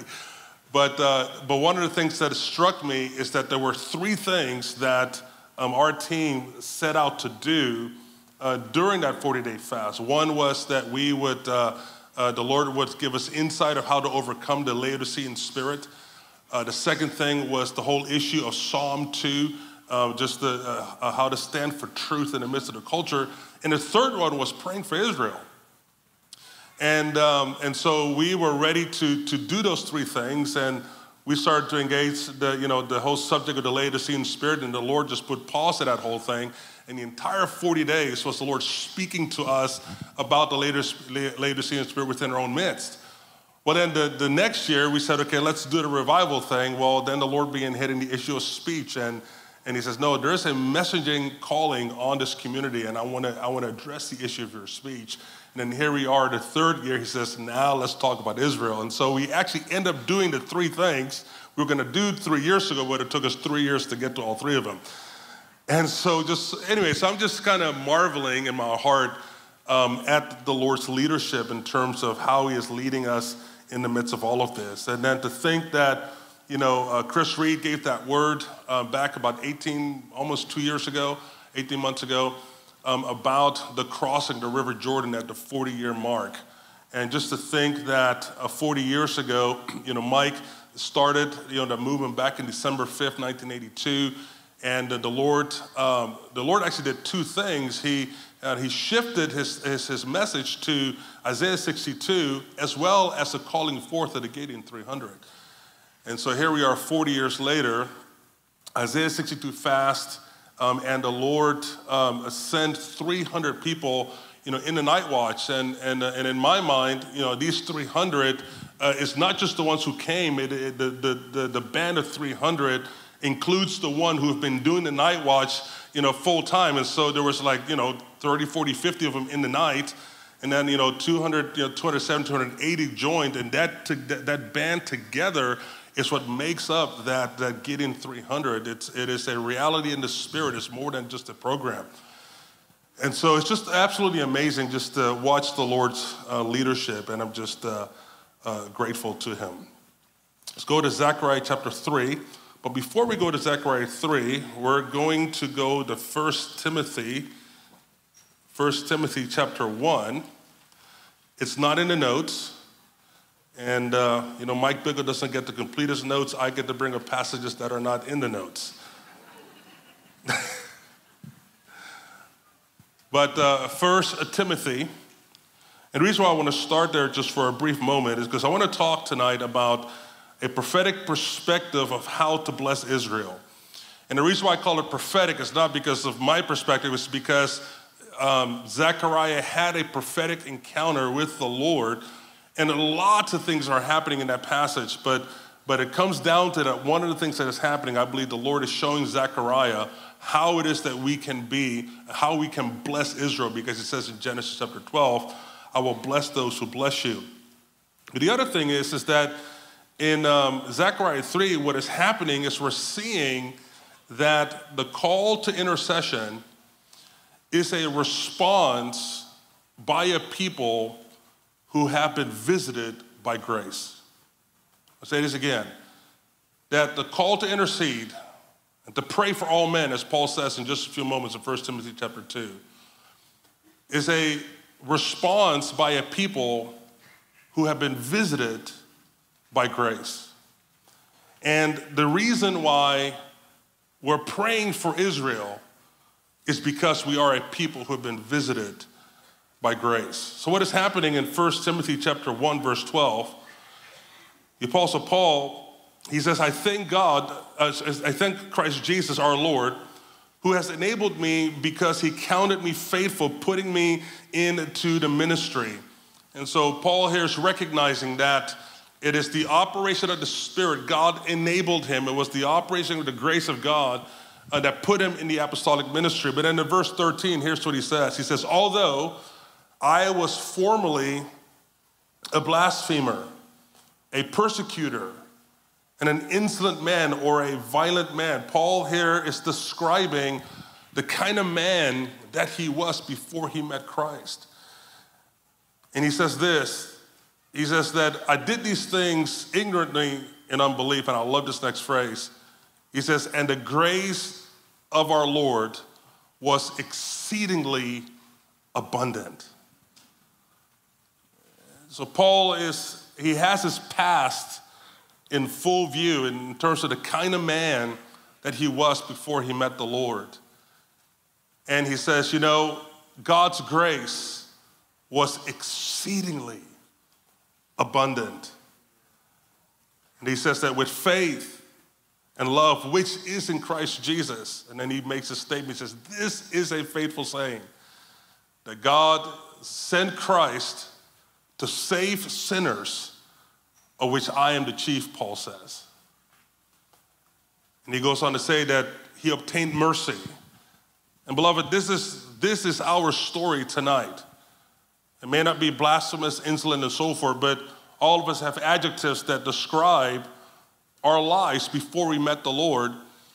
And the day that we met the Lord, his grace was exceedingly abundant towards us.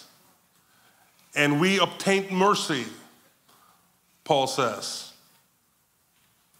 He continues in verse 16, he says, however, for this reason I obtained mercy. He says, there's a reason why I obtained mercy.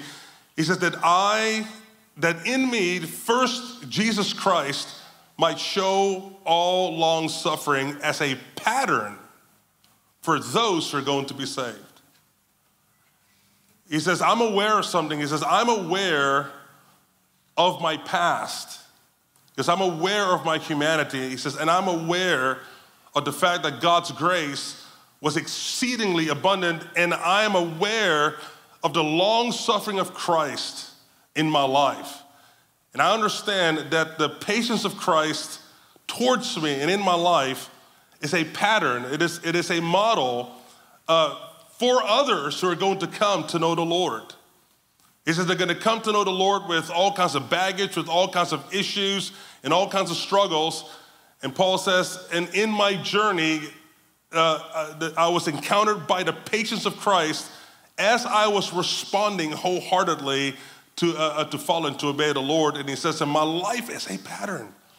It is a pattern of that grace. It is a pattern of that mercy. And again, beloved, that is our story.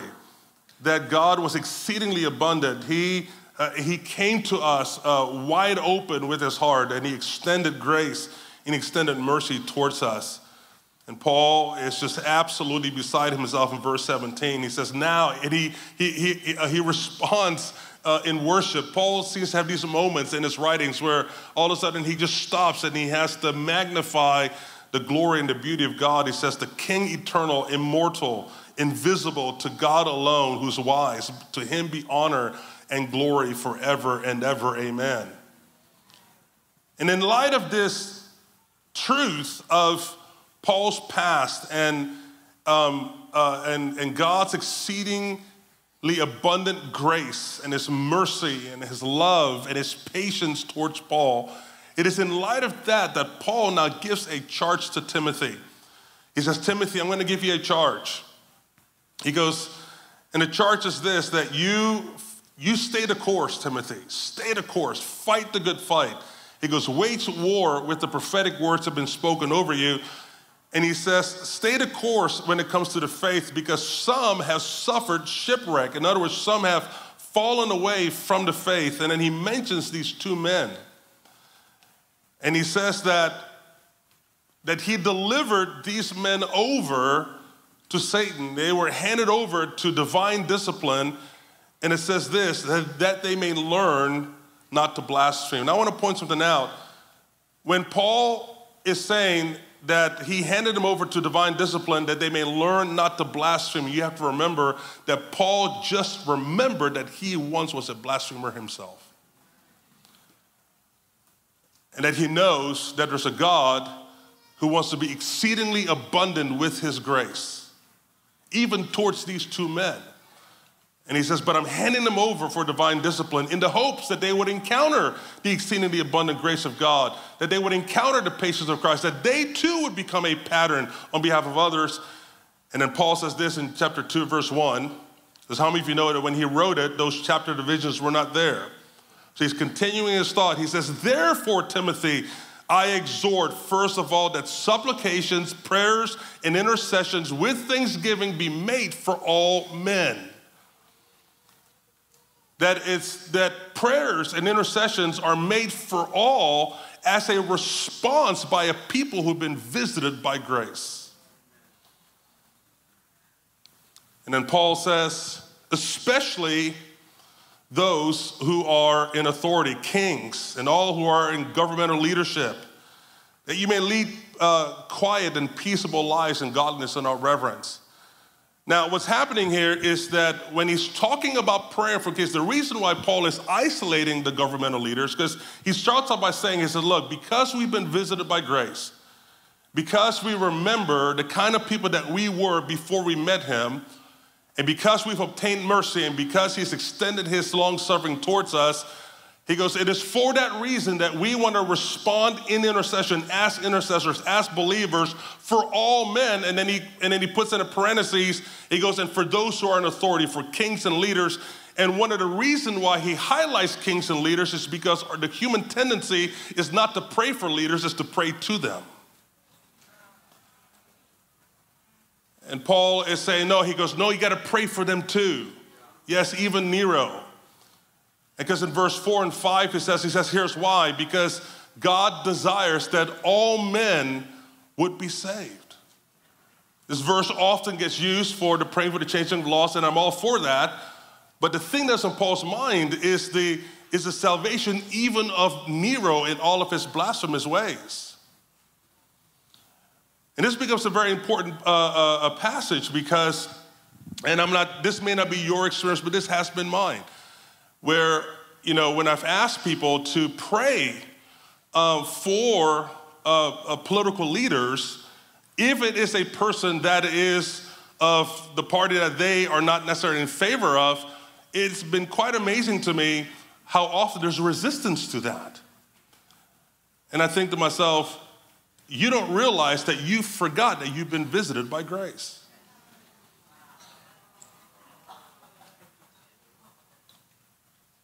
And so the grace of God is the thing that that causes us to respond in the place of intercession. And that is the message, really, part of the message of Zechariah chapter 3. Let's go ahead and turn there. Because what is happening in Zechariah chapter 3 is we actually see Israel's condition. And in seeing Israel's condition, or Jerusalem's condition very specifically, the Lord makes 3 decrees, and we'll look at those decrees in just a few moments, but he makes 3 very powerful decrees. And I think that these are decrees that we want to pray as we pray for Israel. We want to say these decrees. We want to say them to the Lord. We want to say them over the Jewish people. The first decree is, I have chosen her. I have chosen her. Decree number 2, I will remove her iniquity and give her clean garments. I will remove her iniquity and give her clean garments. And the third one is, I will put a turban on her. And part of that turban is really referring, this is something that Dean Bai pointed out to me, is that this turban really is reflective of the name of God being put on the forehead of the Jewish people. So Roman numeral 1. Blessing Israel by agreeing with God's election of Abraham.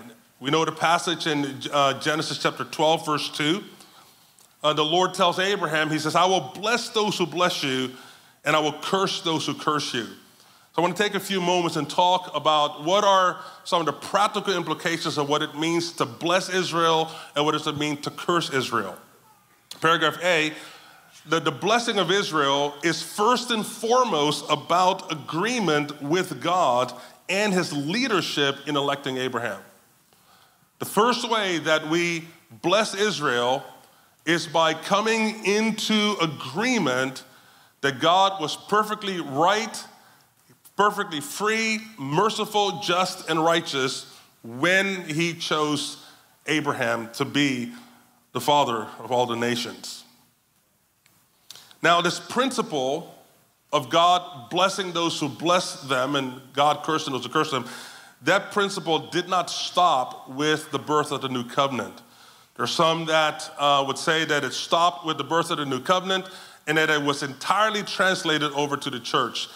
And that's not accurate. It is a principle that is true throughout history, and I would say that it includes the church because the church was drafted into that which Abraham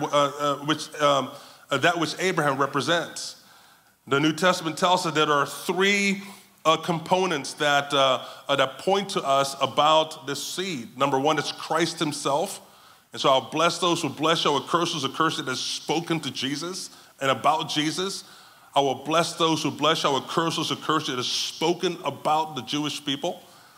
And it is spoken about the church as well. In fact, in 1 Thessalonians chapter 1, verse 6, I have it right there in the notes, Paul makes a very intense statement on behalf of the church.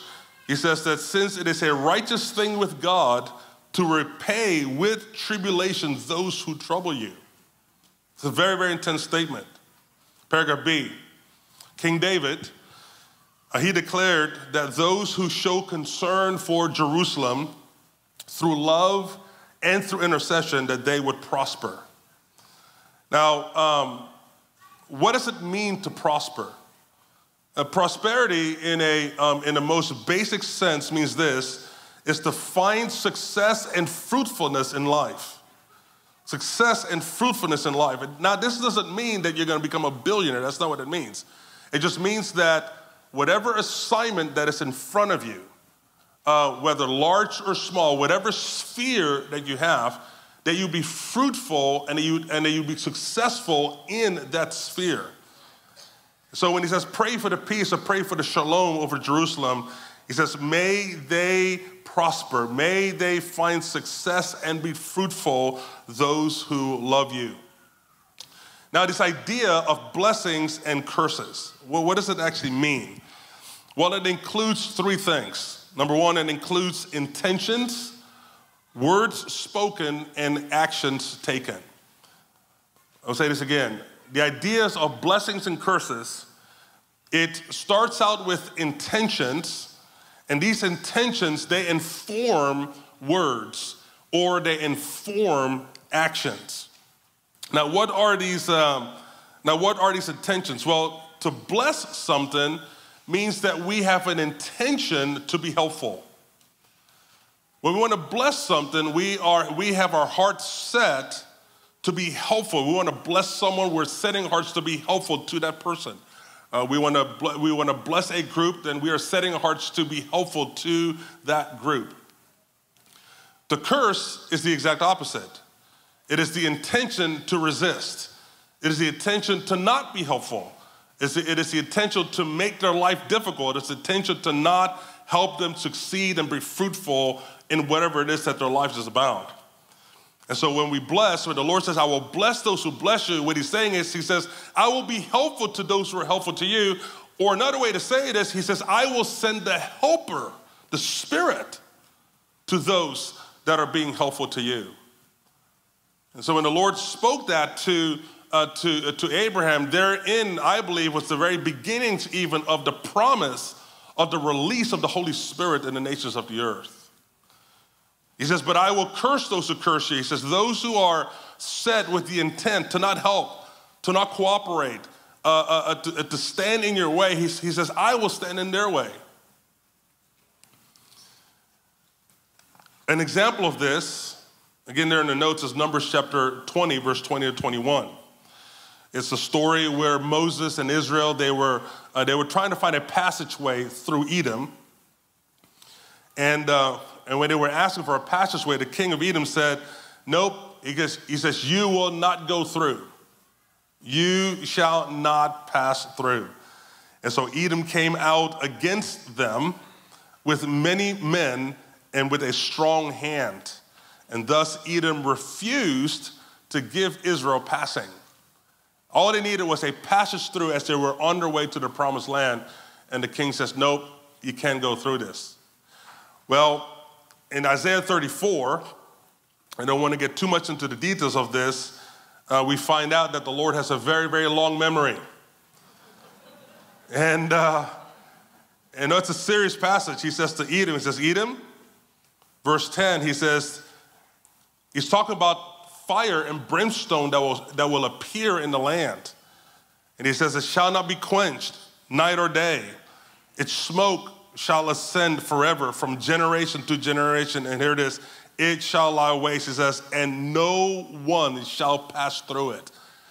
He goes, since you were in the mood of not letting me and my people come through, he goes, then nobody's gonna go through. And he brings a resistance there in that region. Paragraph D. So Israel's blessed are cursed by words and by deeds. Now here's what's important, and one of the reasons why breaking down the understanding of blessing and curses is important is because it doesn't mean that we don't have critique of things that are done wrong by the state, nor do we overlook their blindness to the gospel. We're living in a time more and more where loyalty equals agreement. And if you disagree, then you are disloyal. And as things are heating up within the culture, it is just getting this way more and more and more. And we see this even within the political sphere. One area, this is gonna get me run out of town, but I'm just a little too old to care at this point. And for those of you who'll be running after me, I don't run that fast anymore, so yeah, you have an advantage. But this happened during COVID, right? If you were right-leaning, do not be caught wearing a mask, because if you did, you might as well put the mark of the beast on your right hand.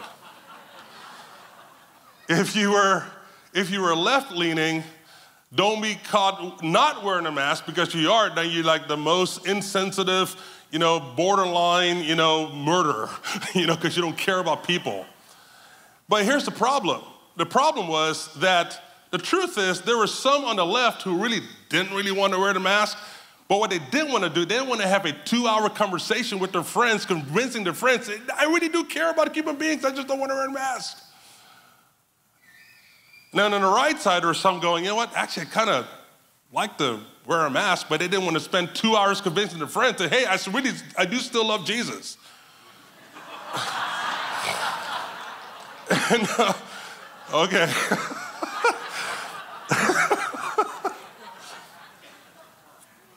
And somehow, the mask became our peace, no longer Christ. Okay.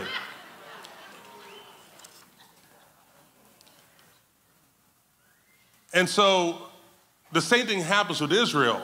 If we're not careful, blessing Israel does not mean that we have to agree with everything that Israel does, number one. Number two, it does mean that we can offer critique, but here's the point. But what's the intent?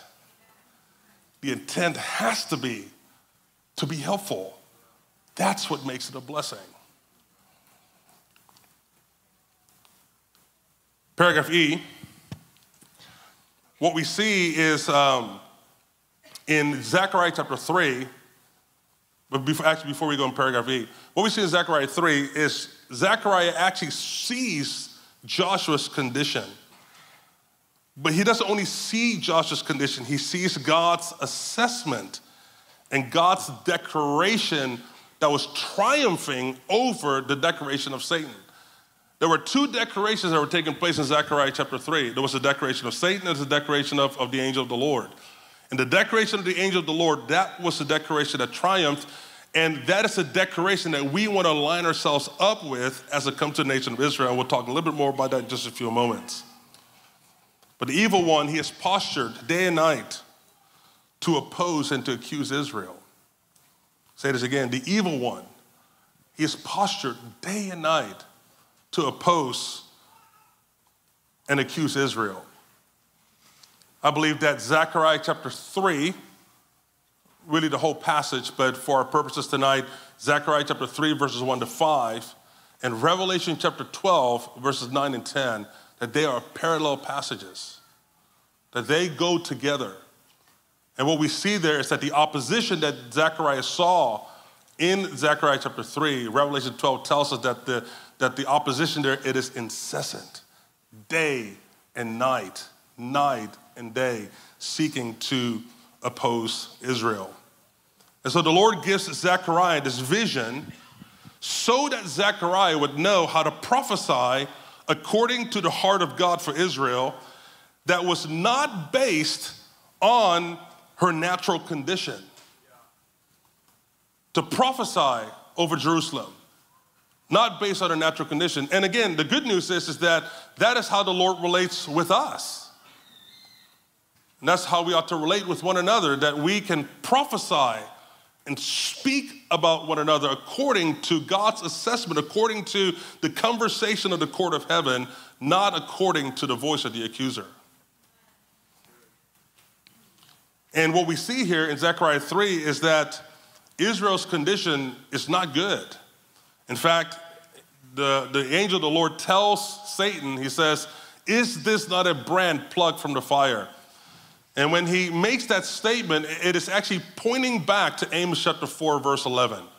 Amos chapter 4, verse 11. I'm not going to get into it, but the short version is that in Amos 4, verses 11, God compares Israel to Jerusalem to Sodom and Gomorrah.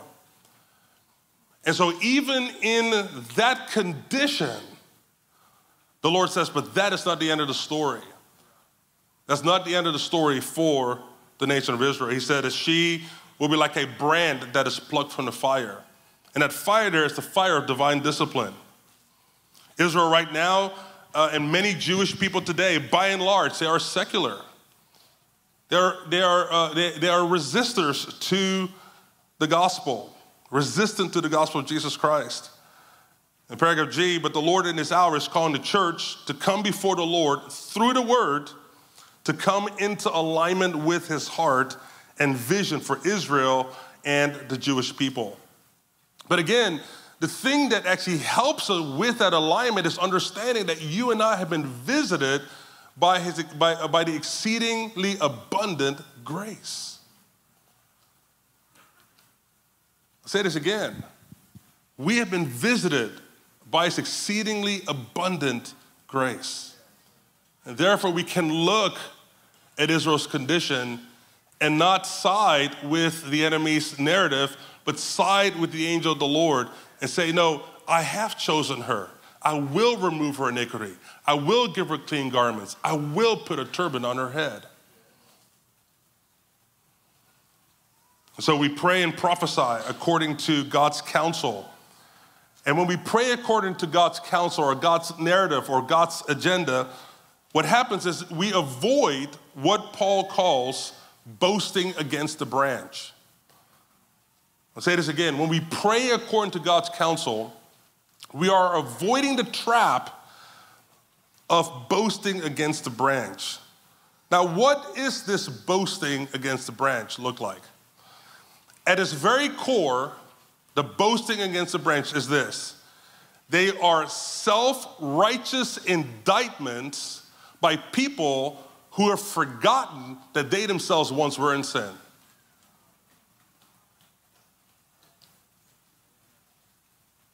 The boasting against the branches is when we have forgotten that we were visited by the exceedingly abundance of his grace.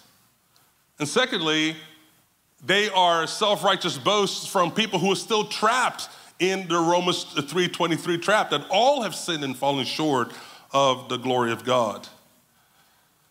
Let's go to page 2. But God has chosen Jerusalem.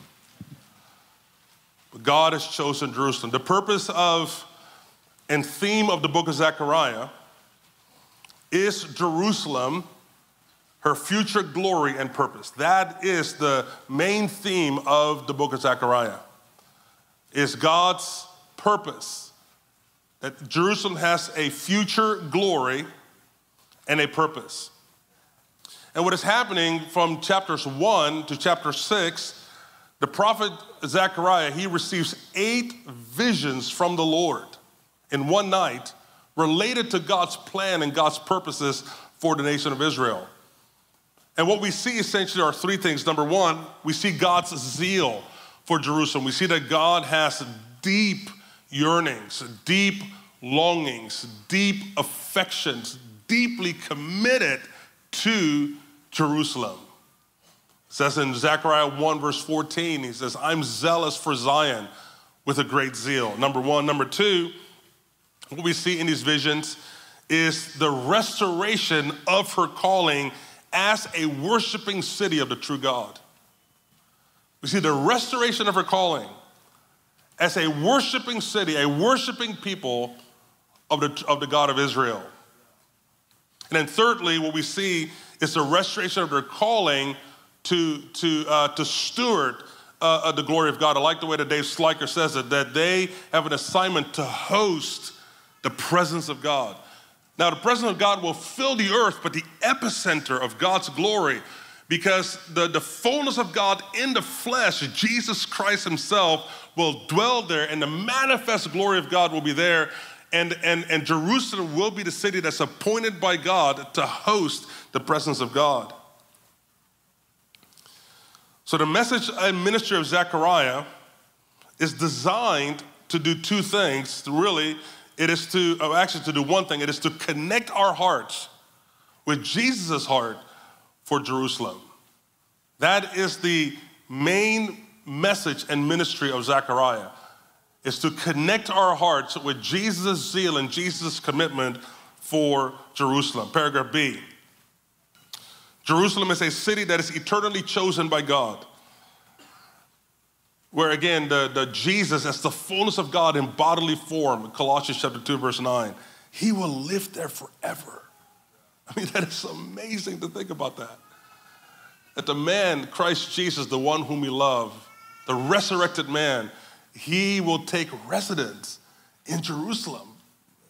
That's pretty amazing. The city is eternally chosen for that purpose. And what's going to happen there is Jesus, he's going to, from that place, he's going to continue instruct the nations about his Father's name. One of the prayers, so the 21 prayers, is Numbers chapter 6, the prayer, the blessing of Aaron.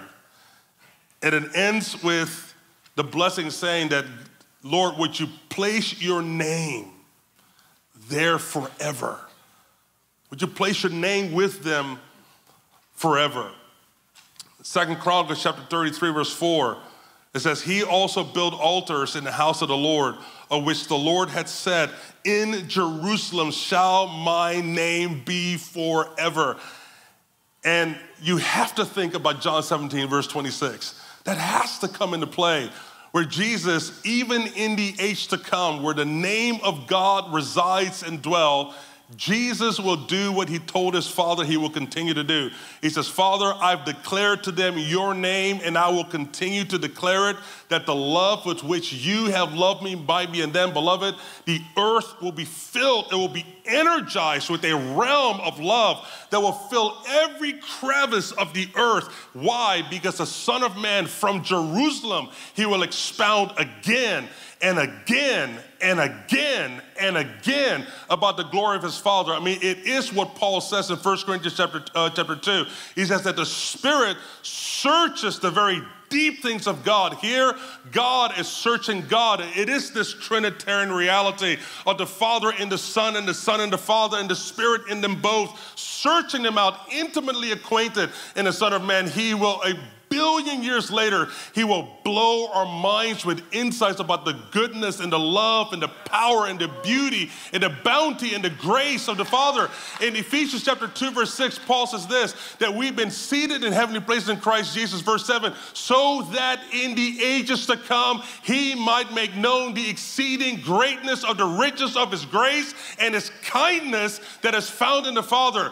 Jesus in Jerusalem, he's going to give line upon line and messages and songs and prophecies. He will declare again and again who the Father is, and it will cause the earth just to be buoyant with love. In Jerusalem, it will be the instructional center where Jesus will expound upon the name and the glory of his Father. Isaiah chapter 2, it will be the instructional center of the earth. Isaiah chapter 4, it'll be the bridal city. It'll be the city of love. Isaiah chapter 11, it'll be the global justice center. Isaiah chapter 27, it'll be the center of restoration. It'll be the place where the kings of the earth will come and they will gain insight from King Jesus of how to bring restoration to their areas. I think of Matthew chapter 12, verse 42, where Jesus is talking to the Jewish people and he makes the most amazing statement. He says, remember when the Queen of Sheba in 1 Kings chapter 10, how she came and she visited Solomon. She'd heard of his fame. She'd heard of his wisdom. She wanted to come and gain insight because she heard of 1 Kings chapter 4, where there was a king in Zion who had so much wisdom. He knew about birds and trees and plants and fish and beasts. I mean, he had insight into all kinds of environmental issues. And so Jesus says, remember when Sheba came to Solomon to gain insight in terms of how she can go back to her kingdom and run things? And people go, yeah. And then Jesus goes, he goes, behold, one greater than Solomon is standing here. He goes, Solomon is only a picture of what will happen when I die. I will be buried. I'll be raised again. I will ascend to the Father, but I will come back and I will set my government in this very city. And you watch the kings of the earth. They will come to me. They will gain insight after the earth has been completely ravished and war-torn by the Antichrist. The people filled with trauma and total disillusionment. I mean, the anguish that will be in the earth. The animal kingdom will be a complete disaster. The economy is destroyed. The nations are completely guarded and no longer interacting with one another. Jesus says the kings, they will come to me because one greater than Solomon is standing here. Jerusalem will be a city of restoration from where Jesus will give counsel to the kings of the earth of how to take care of the fish and the birds and the beasts and the animals and the politics and the environment and all kinds of amazing things.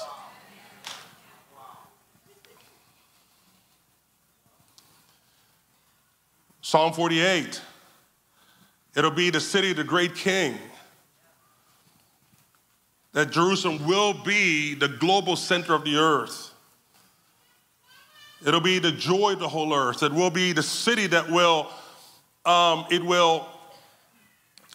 dominate the conversation of the peoples of the earth. And when they talk about what is going on there and what is going on with their king, it will fill the earth with joy. I remember my parents are from a small, tiny little country called Suriname. Every time I mention this, because I want you to go Google it. And most people don't know where Suriname is. But I grew up in Suriname, lived there for about 7 or 8 years. And I remember when I was in second grade, it was around the time when Jimmy Carter was running for president he was running for a second term against Ronald Reagan. Now you got to picture this. Second grade, playground, Suriname, small country. Most of you don't even know where the place is. This is probably the first you've heard the name. This dinky little country at the time, about 400,000 people live in the town, lived in the country at the time.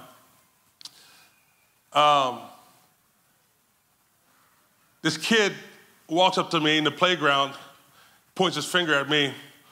Who do you want to win, Carter or Reagan? I went, Reagan. I actually said Reagan. And because I thought his name sounded nicer than Carter. And I said Reagan, and he goes, good, because Carter is a peanut farmer. And so a second grader told a second grader about how Jimmy Carter is a peanut farmer. Here is the thing that most of you Americans cannot fathom. You did not grow up on the playgrounds talking about small, insignificant little countries. That is the power and the presence of the United States of America in the earth. What Psalm 48 is telling us is that it's not going to end with the United States of America being the main center of the earth. It's going to be Jerusalem. Jerusalem is going to be the city that is going to dominate the conversations of the earth. But not just that, when they talk about the city, it will ignite joy within their heart, because they will connect it with a very powerful narrative. Beloved, I mean, all of human history all of natural human history will be behind us, and we will see the footprint of God every step of the way, and we will tell stories. I mean, 1 billion years from now, we go, remember back in 1948? We go, yeah. Have you heard about this? I never heard of that. I mean, we will talk about so many things about Jesus' leadership in the earth related to that city, and it will just fill people's hearts with great joy. One of the reasons why the Lord is doing this is because he appointed Jerusalem to be an object lesson to the nations of the knowledge of God. Jerusalem is a witness of God's leadership. In Romans chapter 3, Paul says this. He asks a rhetorical question. He goes, what advantage is it to the Jews? Or what is the profit of the circumcision? And he goes, much in every way. It's chiefly this, that because to them were committed the oracles of God. For what if some did not believe? What if their unbelief makes the faithfulness of, he says, will their unbelief make the faithfulness of God with no effect? In other words, he says, even their even their rebellion will not cancel out the faithfulness of God. God will prove his faithfulness to that city, and when he does, it will fill the earth with the understanding about the faithfulness of God.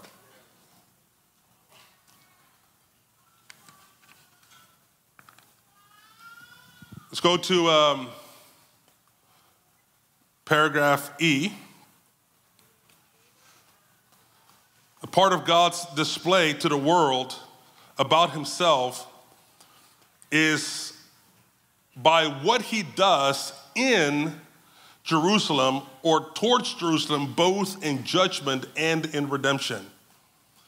The nations will understand more about Jesus' character, but how he relates with that city. About 60 to 63 times, I probably should just pull out the verses sometime, but it's about 60 to 63 times in Ezekiel where it says, Jerusalem, Israel, I'm going to do these things to you, positive or negative, judgment or redemption. He goes, and when I do them to you, when you see these things happen, he says, then you will know that I am. Then later on, he'll say, Jerusalem, I'm going to do these things to you, positive or negative, judgment or redemption. He goes, and when I do them, he says, then the nations will know that I am. Israel's called to be a witness. There's a lot of things about Israel that there's a lot of things about the nature of God, and particularly his mercy, that we won't understand outside of the nation of Israel. Part of the problem is that there are all kinds of things going on in Israel right now that are not good. And part of the problem is people are assuming that because these things are happening, that God is done with Israel. And the Lord goes, no, don't you understand? He goes, these things must happen because I'm going to put on display the exceeding abundance of my grace, just like I did with you.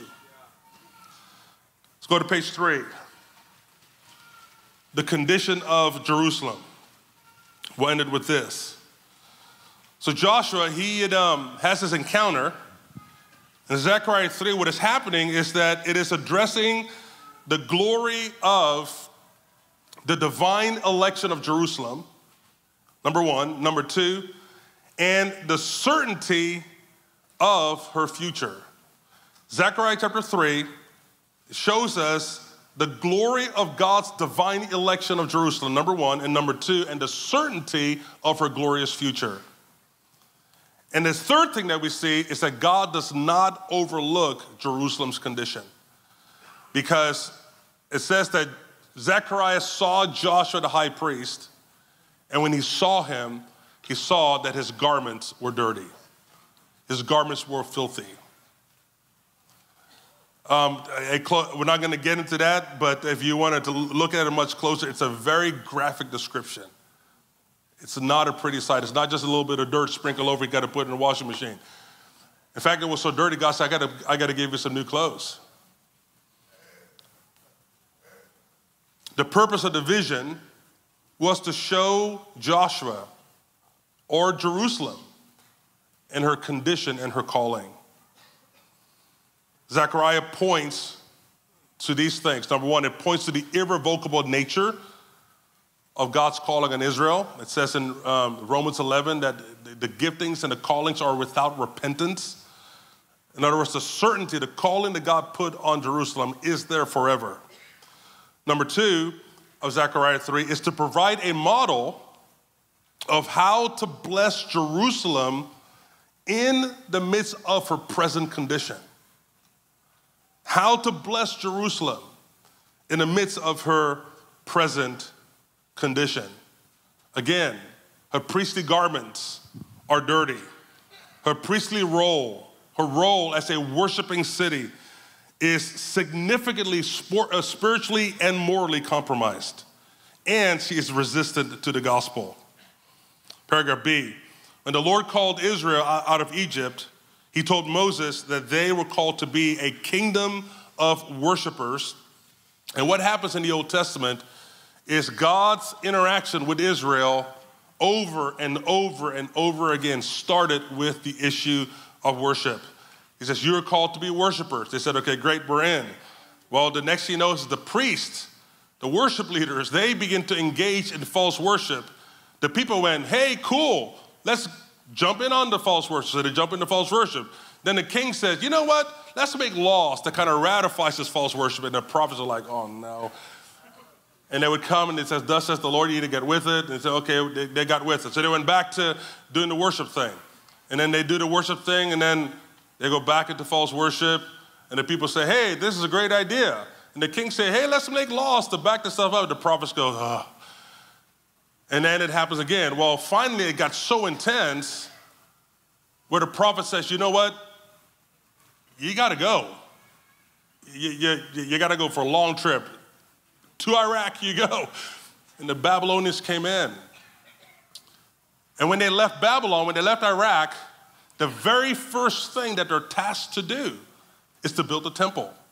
Because the primary calling of Jerusalem is to be a city that hosts the presence of God, a place where the worship of God goes forth, and from there it touches the nations of the earth. So when Israel goes astray, it invariably happens around the subject of her relationship with the God of Israel. Paragraph C, Zechariah, he sees in Zechariah chapter 3, verse 1, he sees Joshua. And in verse 3, he sees Joshua's condition. And as he sees Joshua, he sees standing by Joshua, he sees the angel of the Lord, number one. And number two, he sees the accuser who's there ready to oppose Jerusalem. And what is happening is the accuser here's what he does. He is bringing up accusations to make a case for why Jerusalem is not qualified. Let's say this again. His accusations, in short, are this. He makes a case for why Jerusalem is not qualified. Beloved, he makes a case constantly about why you and I are not qualified. When it comes to Israel, he does the same thing. And this happens today. And one of the ways that this manifests, it manifests in the growing false justice movement that is steeped in anti-Semitism. We see it in the political world, in the political arena. We see it also in the rise of anti-Semitism, and that's a giant subject, but the accusation, the opposition of Satan manifests itself in various ways, but it comes down to this one single sentence: Israel is not qualified because of her condition. But it's important that we remember that Jerusalem's election is not of her own moral standing or accomplishments. Her election is a matter of the wisdom and the love and the mercy and the grace of God. Again, the same reason why you and I were chosen. In Romans chapter 11, verses 9 and 16, here's what Paul says: that the purpose of God according to election might stand, not of works, but of him who calls, but of God who shows mercy. And so when it comes to Israel, the accuser shows himself in several ways. However, paragraph D, one of the primary ways that the evil one operates is by putting emphasis on Israel's failure. He emphasizes Israel's failure. We hear it all the time. Hey, let's pray for Israel. Yeah, but what about these particular things? And then here comes the litany of things about that Israel probably really is doing wrong. But the Lord goes, that has got nothing to do with my choice, number one. Number two, Satan's accusations play out by leading the nations to conclude that God is done with Israel. God is done with Zion because of her failure. Or, even worse, that he would have never have chosen her because of her failure. There are two basic accusations that float around. They float around, some in the church, and they float around within among the nations, is that God is done with Israel because of her failure, or even worse, God has not chosen her because of her failure. And the Lord makes it very clear: I did not choose her because she's good. I didn't choose her because she's bad. I chose her because I am.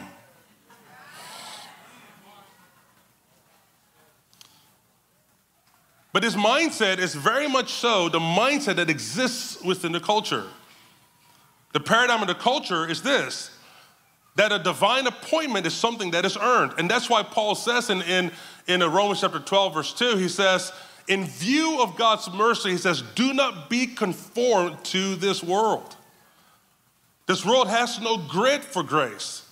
They talk empathy, they talk sympathy, they talk compassion, they talk love, they talk mercy, they talk grace, but it is not the grace of God. They have no grit at all for the exceeding abundant grace of God that's been extended to us, or the exceeding abundant grace that God wants to extend to the Jewish people. Paragraph E, Zechariah chapter 3, we see a pattern of how we can position ourselves before the Lord as believers and intercessors for Jerusalem. What we see is the evil one. He stands before the Lord. Here is Joshua standing there, probably on his left, or on his right. Stands the accuser. On his right, on his right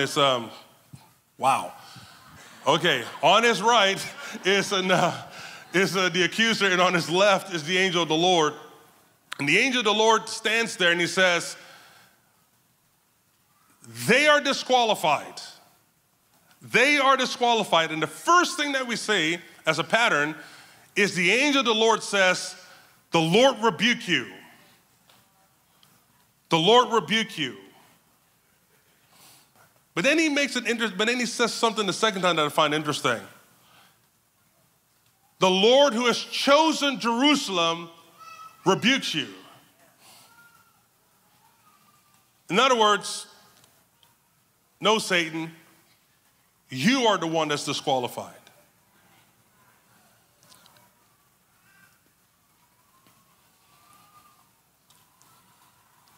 Because I believe that part of Satan's accusation is rooted in a perpetual self-justification of why he believes he deserves to be the chosen one. And he fuels the nations with that resentment. In Psalm 48, verse 2, beautiful in elevation, the joy of the whole earth is Mount Zion on the sides of the north. the city of the great king. Well, in Isaiah chapter 14, verse 13, it says, for you, talking about Lucifer, for you have said in your heart, I will ascend. I will exalt my throne above the angels of God, the stars of God. And here it is, and I will also sit on the mound of the congregation on the farthest sides of the north. He wanted that spot. And there's resentment in his heart as to why it is that he wasn't chosen. And so he fills the earth with that same resentment.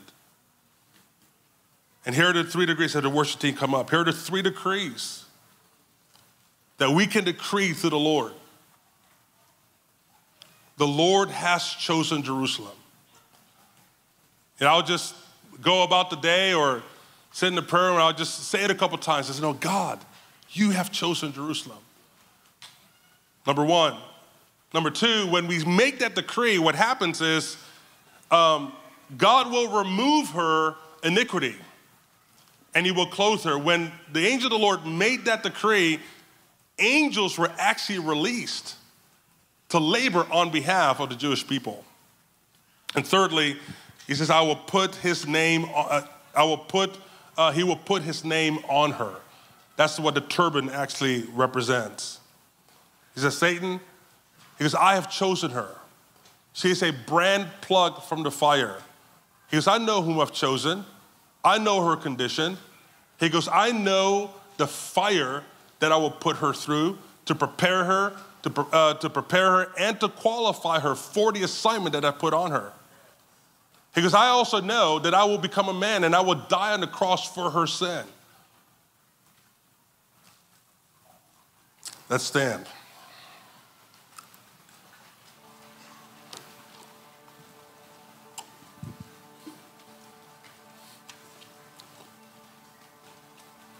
Intercession for anyone, and in this case, intercession for Israel, is a response by a people who've been visited by grace.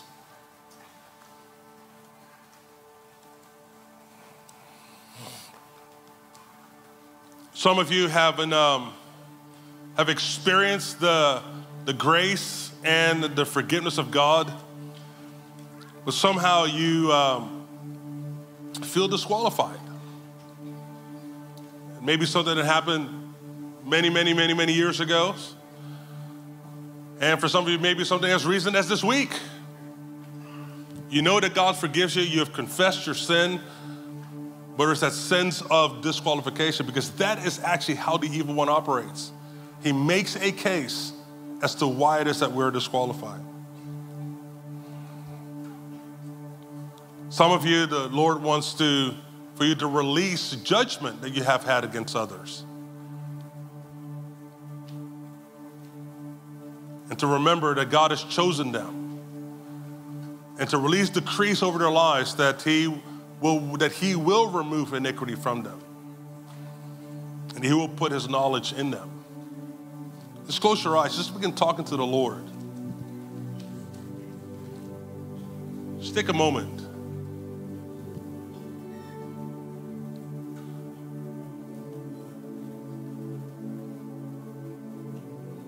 Thank the Lord for His grace, exceeding abundant grace.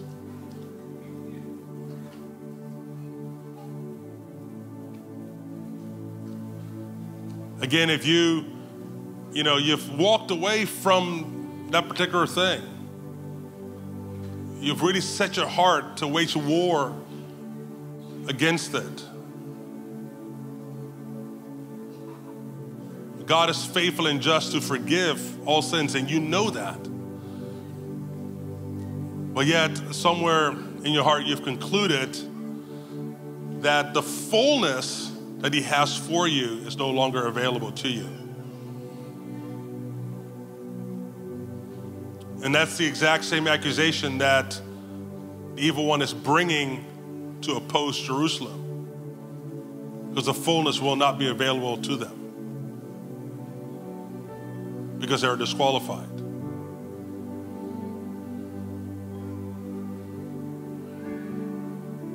But in the new covenant, the Lord, through the power of the blood, he confronts and he opposes the adversary. Tells him to back off because of the power of the blood.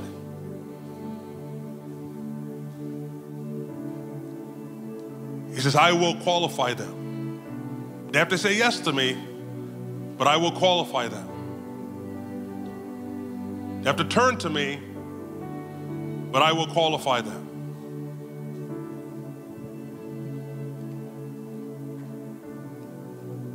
And they'll be like a brand plucked for the fire. Because he goes, I know the scenarios and the disciplines and the trainings and the situations that I have in store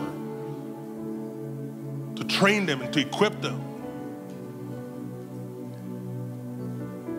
He goes, I know the power that I possess to remove iniquity. He goes, I know the power of my name that I will put on their hearts and on their minds.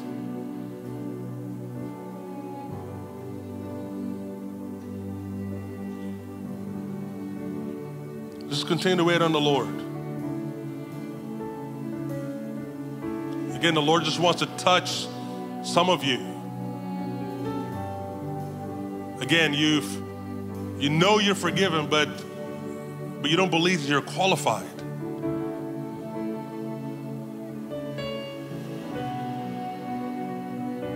And the Lord says, the fullness is still available to you. Don't listen to the voice of the accuser. For some of you, again, someone has either wronged you or you are aware of a situation and you're buying into the assessment of the accuser over their lives. The Lord has a different narrative. I have chosen them. I will remove iniquity. Again, the Lord does not ignore, he doesn't overlook the fact that there's iniquity. He says, there is iniquity and I will remove it. And I'll put clean garments on them. The prophet Zechariah, he's so moved by that vision because the Lord says, take away the dirty garments. I've removed their iniquity. And the angels, they are responding on behalf of the Lord's decree. And Zechariah, he is so moved by what he sees, he butts into the conversation. He goes, put a clean turban on him. And the angels move and put a turban on him.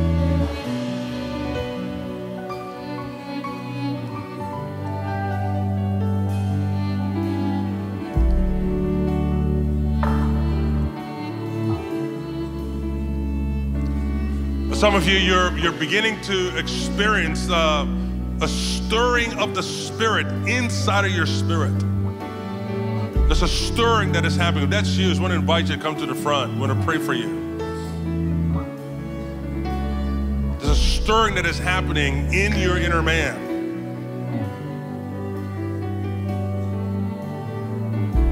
It's like that Ezekiel 1, Ezekiel saw a whirlwind, as it were. It's the movement of the Spirit. Those of you who are standing over here in the front, if you can just come a little closer to the front to make room because people are coming up.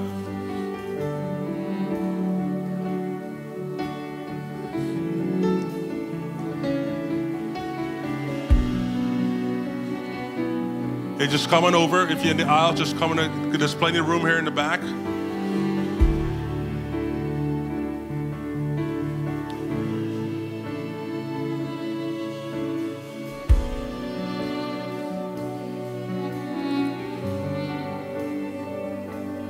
Jesus is unmoved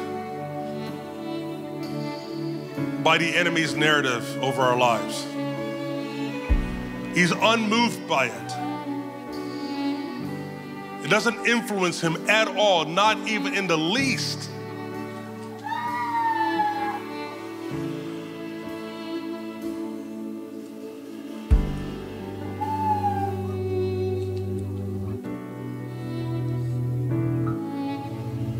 There's only one narrative that he is moved by.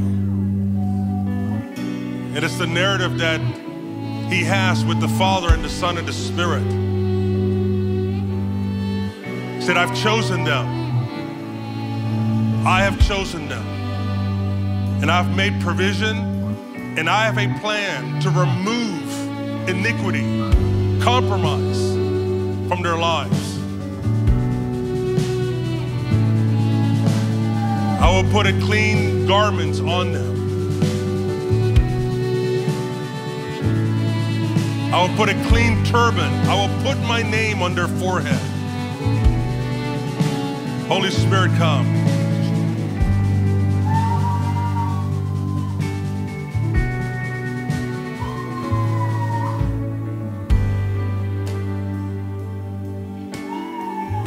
Just continue to talk to the Lord. Just all across the room, let's just engage with the Lord.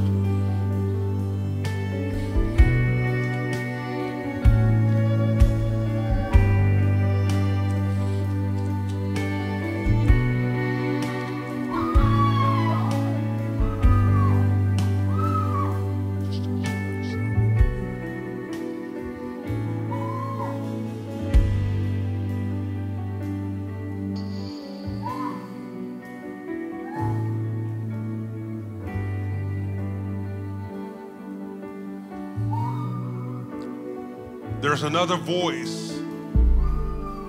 There is another narrative as we stand in the presence of God, and it's the narrative of the Son of God. I've chosen them. I've put my affections on them. Yes, I see their weakness. But as they turn to me, I will remove iniquity. I will restore. I will heal. I will empower. I will make worthy. I will qualify. Grace, grace. Grace, grace.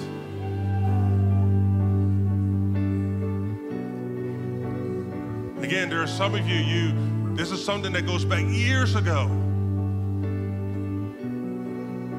You've sought to make peace with the Lord. And you're walking around kind of, feeling a little bit of peace, a little bit of joy. But deep down inside, you have convinced yourself that you're disqualified. And the Lord says, no, the fullness of my purpose for you is still available. The fullness of my purpose in you is still available to you. Because it isn't about you. It's about you being a pattern of my long suffering to the many that are coming in. There is coming a billion soul harvest. A harvest that is coming in with many, many, many, many unsettled issues. And they need to be trained and equipped by men and women who are a witness of the long suffering and the mercy and the grace of God.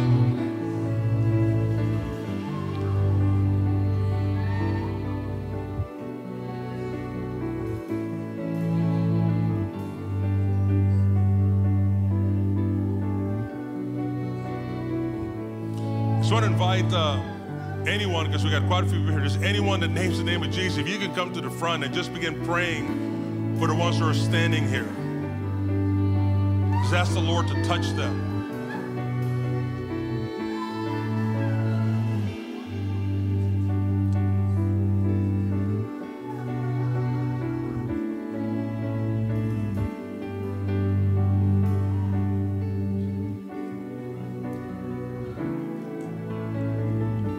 And we just need a fair number of you just to come and just to pray for the ones who are standing here.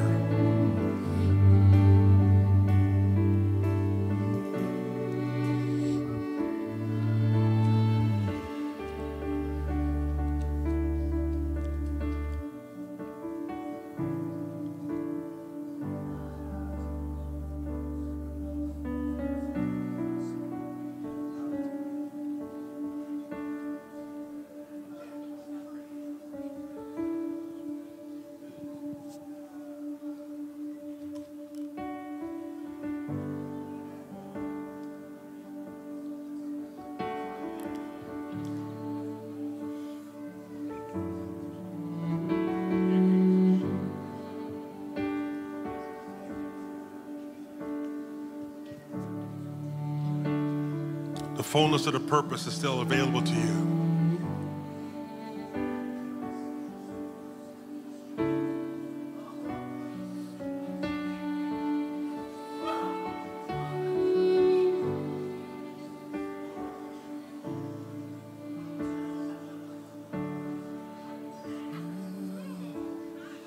Daughters of Zion, O Abraham's sons, hear the words of your father,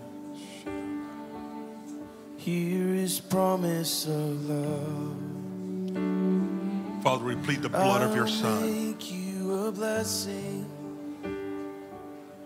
Count the stars if you can. You will be a great nation.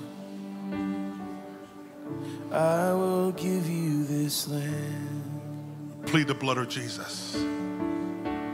I will bring you back home. Will bring you back home, oh my children. You will no longer roam, lost and alone in the night. Blood of Jesus, release it, Lord.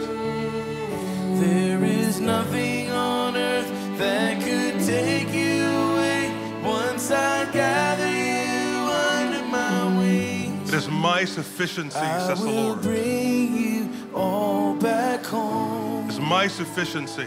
Again.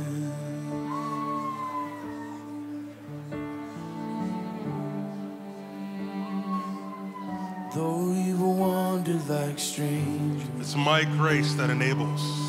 To the ends of the earth,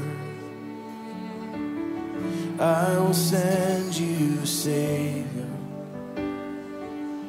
I will finish my work. The dream of wholeheartedness is still yours. You have no other shepherd. The dream, the call to be wholehearted. You have no other Lord. Green pastures awaiting. To fully live out the spirit of obedience. In Zion once more. Still yours. I will bring you back home. I'll bring you back home, oh my children. You will no longer roam, lost and alone in the night.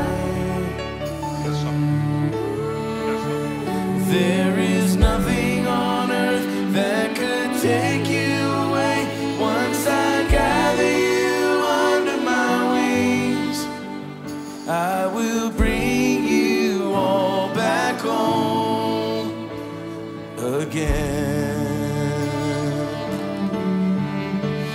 So we pray for the peace, we look to the east for the sunrise is sudden and fierce. Every prophet and priest and king in the city will look on the one they have pierced. We will mourn for the one we have pierced. But don't fear, oh my daughters, we're sons of Abraham. I will wash you with water. I will offer the Lamb. Though your sins were like scarlet, they'll be whiter than snow. I have always been with you. I will never let go. I will bring you back home. I'll bring you back home, oh my children. You will no longer roam, lost and alone in the night.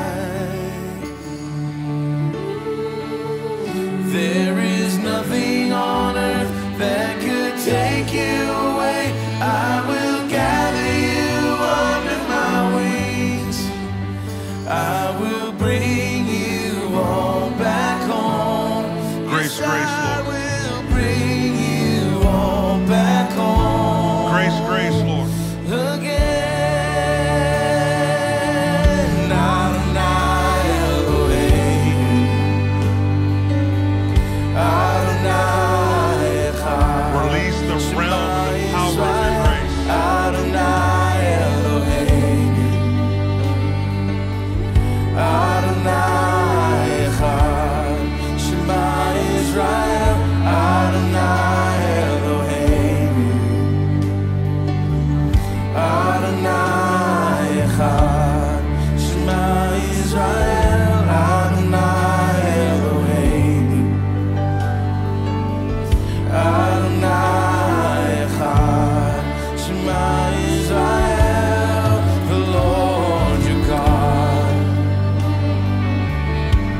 The Lord is one, Hear, O Israel, the Lord your God. The Lord is one, Hear, O Israel, the Lord your God. The Lord is one, Hear, O Israel, the Lord your God. The Lord is one. I will bring you back home. I will bring you back home. I'll bring you back home, all my children. You will no longer roam, lost and alone in the night. There is nothing on earth that could take you away. I will gather you under my wings. I will bring you all back home. Yes, I will bring you all back home again. Adonai Elohim, Adonai Echad, Shema Israel, Adonai Elohim, Adonai Echad, Shema Israel, Adonai Elohim, Adonai Echad, Shema Israel, Adonai Elohim,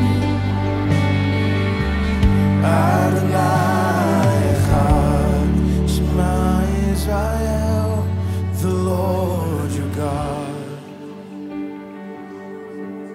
The Lord is one, Hear, O Israel, the Lord your God. The Lord is one, Hear, O Israel, the Lord your God. The Lord is one, Hear, O Israel, the Lord your God. The Lord is one, Hear, O Israel.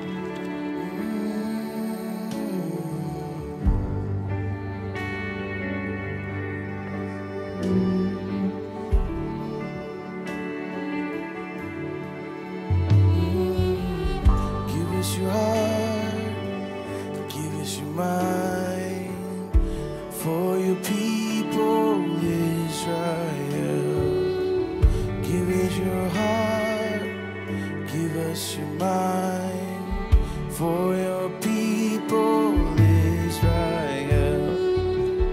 Give us your heart, give us your mind, for your people Israel. Give us your heart, give us your mind, for your people Israel. Give us your heart, give us your mind, for your people Israel. Give us your heart, give us your mind, for your people Israel. Give us your heart, give us your mind, for your people Israel.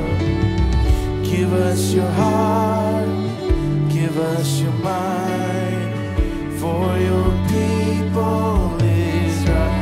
Oh, give us your heart, give us your mind, for your people Israel. Give us your heart, give us your mind.